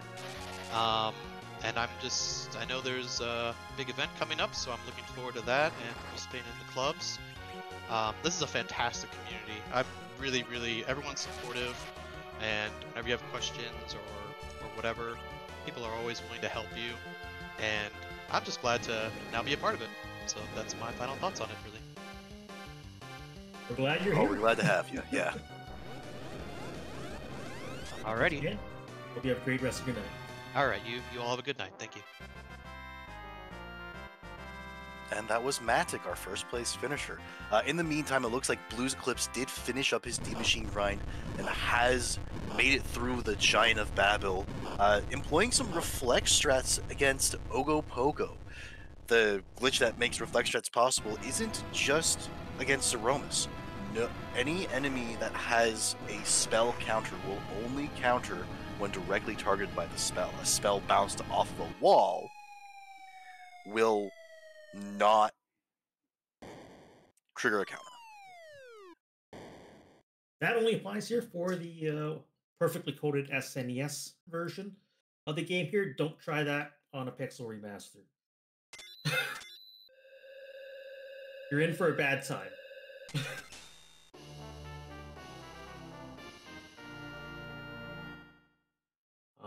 I think this, like, a lot of what makes this game great is the bugs. What bugs? This is a perfectly coded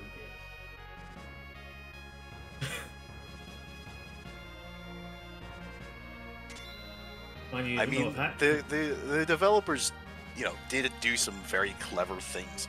Like, most of the game was developed before the SNES was out. This was originally going to be a NES game, and they had to basically port it to the Super Nintendo when the Super Nintendo was announced. Like, it's remarkable what they did with what they had. Yeah, there's a meme that goes around here saying, what do you think Final Fantasy is 25 years ago here, and what Final Fantasy was 25 years ago here, and to think that this game here is 33 years old is kind of mind-boggling in and of itself. If my math's correct, it's about 33, 34? 32 years, 32 years old. It released in December of 1991. Oh, wait. Where was 1991 here? I didn't remember when, so... we are going to see Blues take the trip down. Again here, if you do want to, be an active player, become an active player in this community. Maybe you've been a long time watcher like Matic, who wants to take the plunge. Again, go to the Discord here. Got tons of people and forums and clubs here to help anyone who's getting started with the game. So definitely check that out here. All of our club races. Platforms are in there, and all of our tournament announcements here will be made on Discord as well here, so be sure to check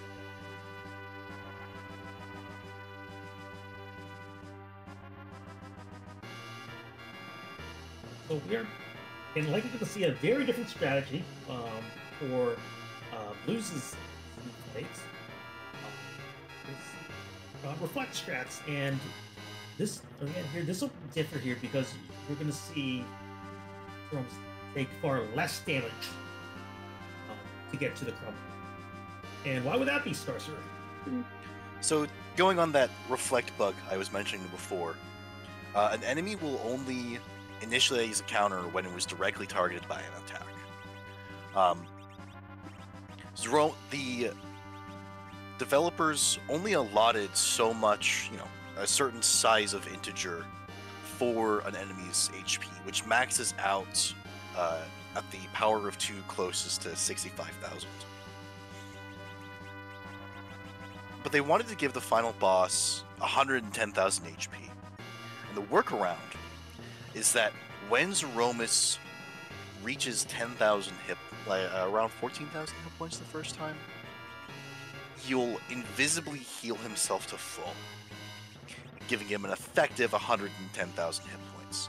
You can bypass this by dealing the last 20,000 damage or so with reflected spells. Reflect strats, you usually deal all the damage with reflected spells because you don't want to deal with the nuke counters.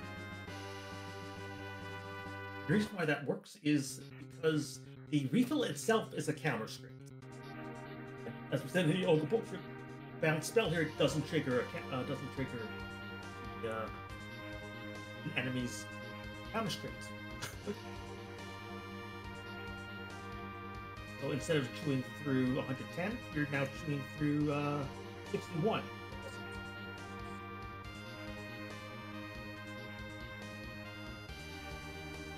And, with the spells Nuke and White, you're doing it in much larger chunks than with Berserkers. Yes. With the right gear, those spells can reach quad 9s. Yeah, I suspect we'll be seeing, I believe with the setup we got here, we'll be seeing at least a few of those. But even if not here, again here, like, if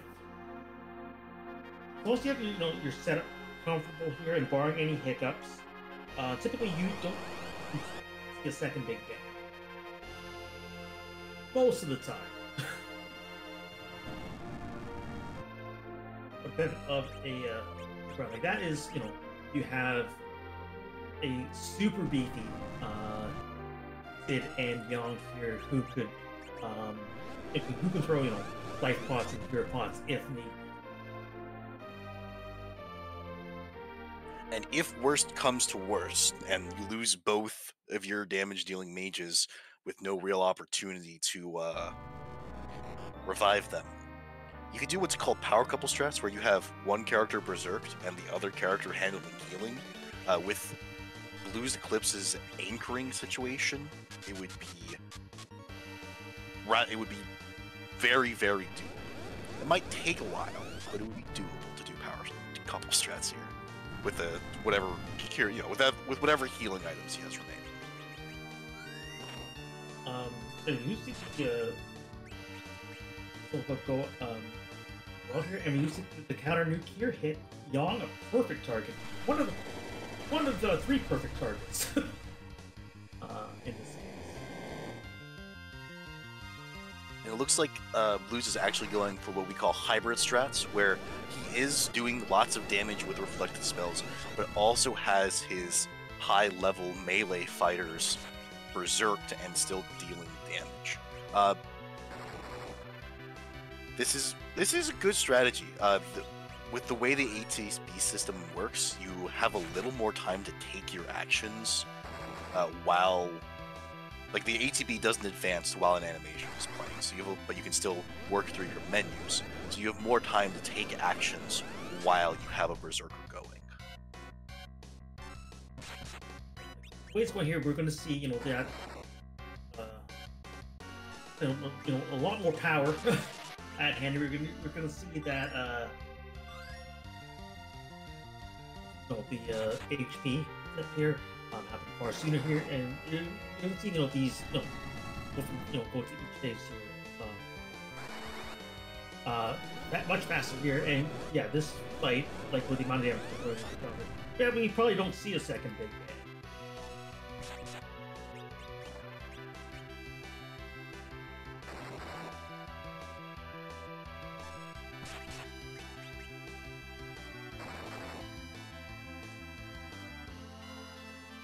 Or like, actually we were seeing, our Sid and Young hit around a little bit north of, in the low 2000s. We're seeing, just a quad 9 upper Rudy here, and we're seeing, Sid and, Young in closer to the 3000s. High to low 30s.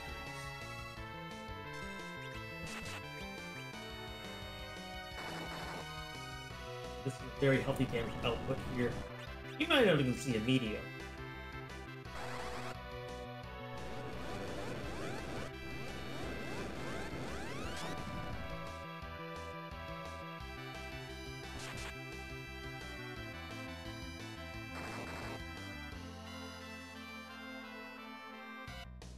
Right? Yes, we don't see the second big bang here, but yeah, there is a white cast coming out here. This punch doesn't take it out here. The white, I guess the nuke will in this case. Yeah, the nuke spell has an ATB delay of 0, so oftentimes when you queue up a nuke, it will go off before it's white because white has a ATB delay. I don't remember. I think it's 3, but I could be wrong. You know, the information behind on the wiki, which is where I initially learned it.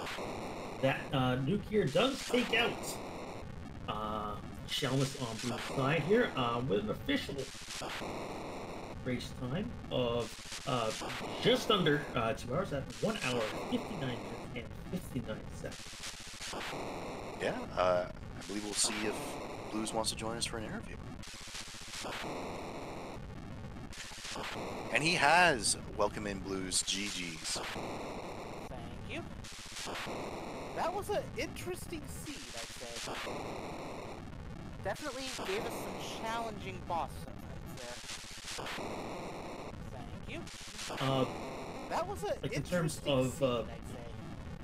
I guess, how does he go? Definitely gave us some challenging I guess, boss what did you find, gave you, the most hiccups here, the most grief? The most trouble I had would, honestly, I'd have to say the D-Mist.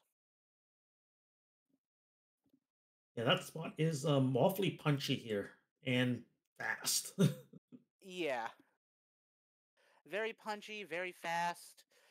Fortunately, I figured out a way to get around it. I am glad I didn't go into that fight when I first saw it, because I did have the thought of, hey, maybe I can take this with my current levels, and then remembered, wait, no, my current levels were low to mid-20s. You could have. It would have just taken an eternity, and I think going back for it later was the faster play. Putting it off saved you time, ironically. Yep. One thing I found, interesting here was the play for for Dwarf Castle here for the. I guess, what was your thought process here? We're respecting here that everybody in a play to try to get 10 key items. Honestly, my main thought process there was not remembering whether Rydia can learn Nuke as a child or not. Oh, she can, actually. The only things I'll that are remember that gated. next time. The only spells that are gated by the Dwarf Castle completion are the spells she learns in that cutscene. Lit 2, Ice 2, Fire 2, and the various summons she gets Okay. I will definitely have to keep that in mind. I just did not know what was gated and what was not by Rydia growing up there, so... I figured better be safe than sorry. It would give me 2 extra shots at picking up a spoon as well. That never materialized, though. So when we asked, I know not here the same question here. Going into the seed here, did you have like an idea of what type of strategy you wanted to go with, or would prefer to have gone with here, and whether here your final, your eventual strategy when it came to this, came to the Z fight here, whether that was your preferred option. Honestly, my plan going into the seed was not so much a plan as an ideal scenario, was Rydia with Blarg to carry me through the early to mid game. And that's exactly what happened. From there, it was just a matter of adapting to what else I found. But as far as the end game goes there with the Z fight, I really the only thing that I had to really swerve on there was deciding who was going to be my anchor. And in the end, it was just okay. I had no spoon. I was going to pick up the Edward that I ditched for Tella back up to be that anchor anyway. And then Giant of Babel just gave me a fresh Edward at level 5. That's the best thing about the Tower of Babel character. He's usually just your anchor. Yeah. Free anchor. Usually I don't make the trip though, so I guess that's a me. Well, sometimes you have to, Yeah. Yeah, like I never saw either of the forge components in this seed, so... But yeah, I'm not Pretty sure. much my options would have been either go hunting for those or just do Giant. You did see one half of the forge here. The Legend Sword here was behind a water hag at Cave Bahamut. Oh. But yeah, the little bit of, I suspect here the other would have been a bit more of a... Yeah, I just saw in the item crawl the Adamant was actually at the Murasame altar. Ooh. So, Moonhead both of the that would have been spicy depending. Yeah, would have been spicy depending on what boss was there. Yeah. Yeah, I will say though, as far as planning went, I think the biggest thing in this seed that went against the plans I had was not finding a Tella until extremely late. Because I went into this seed with, I won't say an expectation, but a fairly strong guess that D Machine was going to be the primary grind. No, which is certainly a fair assessment, especially when with a limited character pool here. But yes, we've seen many a time here. Sometimes the board AI does not want to cooperate. Yeah, and I'm honestly wondering if Sirens were in the Moon Shop, because I know I saw Hourglasses in the Underground somewhere. So, if Sirens were on the Moon, then King Ryu grind would have been on the table as well, and probably would have been a bit faster. But, in the end, I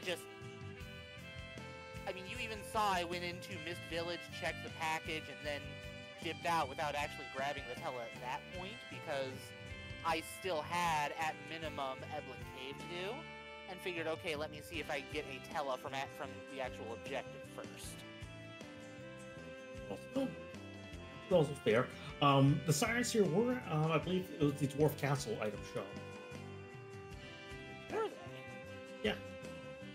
I must have somehow just not... No, actually, I don't think I ever went into the Dwarf Castle item shop, so that would explain why I never saw him.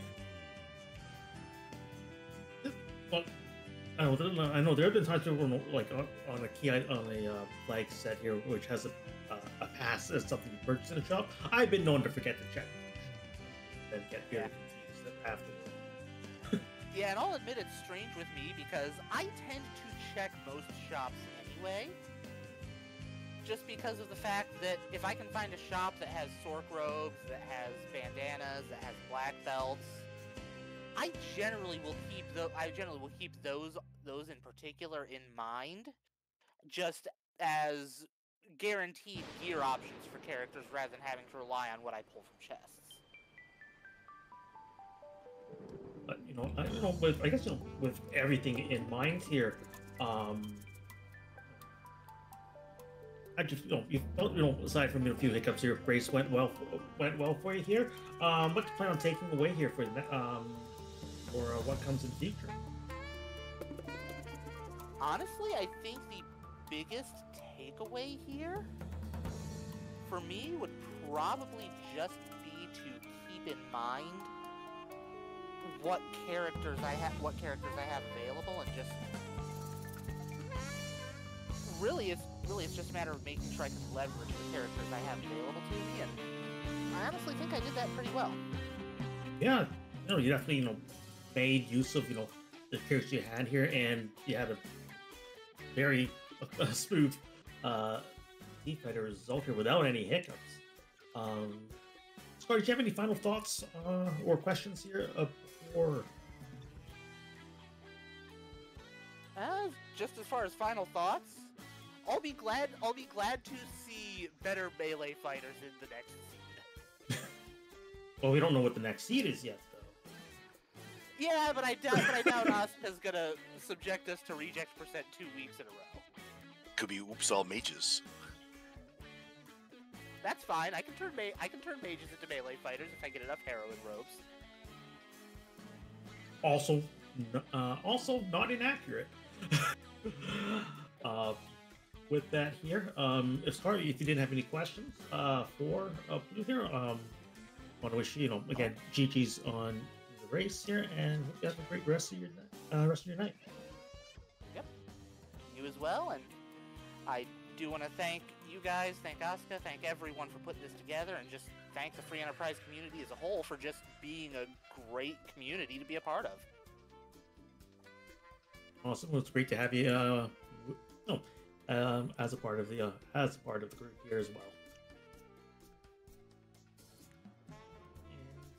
And with that here, that brings our broadcast to an end. Again here, give our runners a follow. They don't have to put themselves out there here for the races here, but we do thank them, to acknowledge here that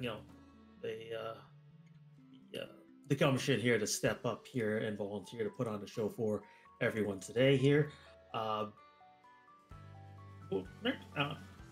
In a few months here, we will be reading over to another member of another long-standing member of the Free Enterprise community. We're going to be rating Knight, who's currently playing another randomizer, Final Fantasy VI Worlds Collide, and a lot of people who are Free Enterprise players are also Worlds Collide players here. So it's definitely something here to check out as well here if that piques your interest here. Sergeant, do you have any final remarks for our chat today? Have a good night, y'all. All right, with that, have a good night. I'll follow the bug report for the Twin Harp check.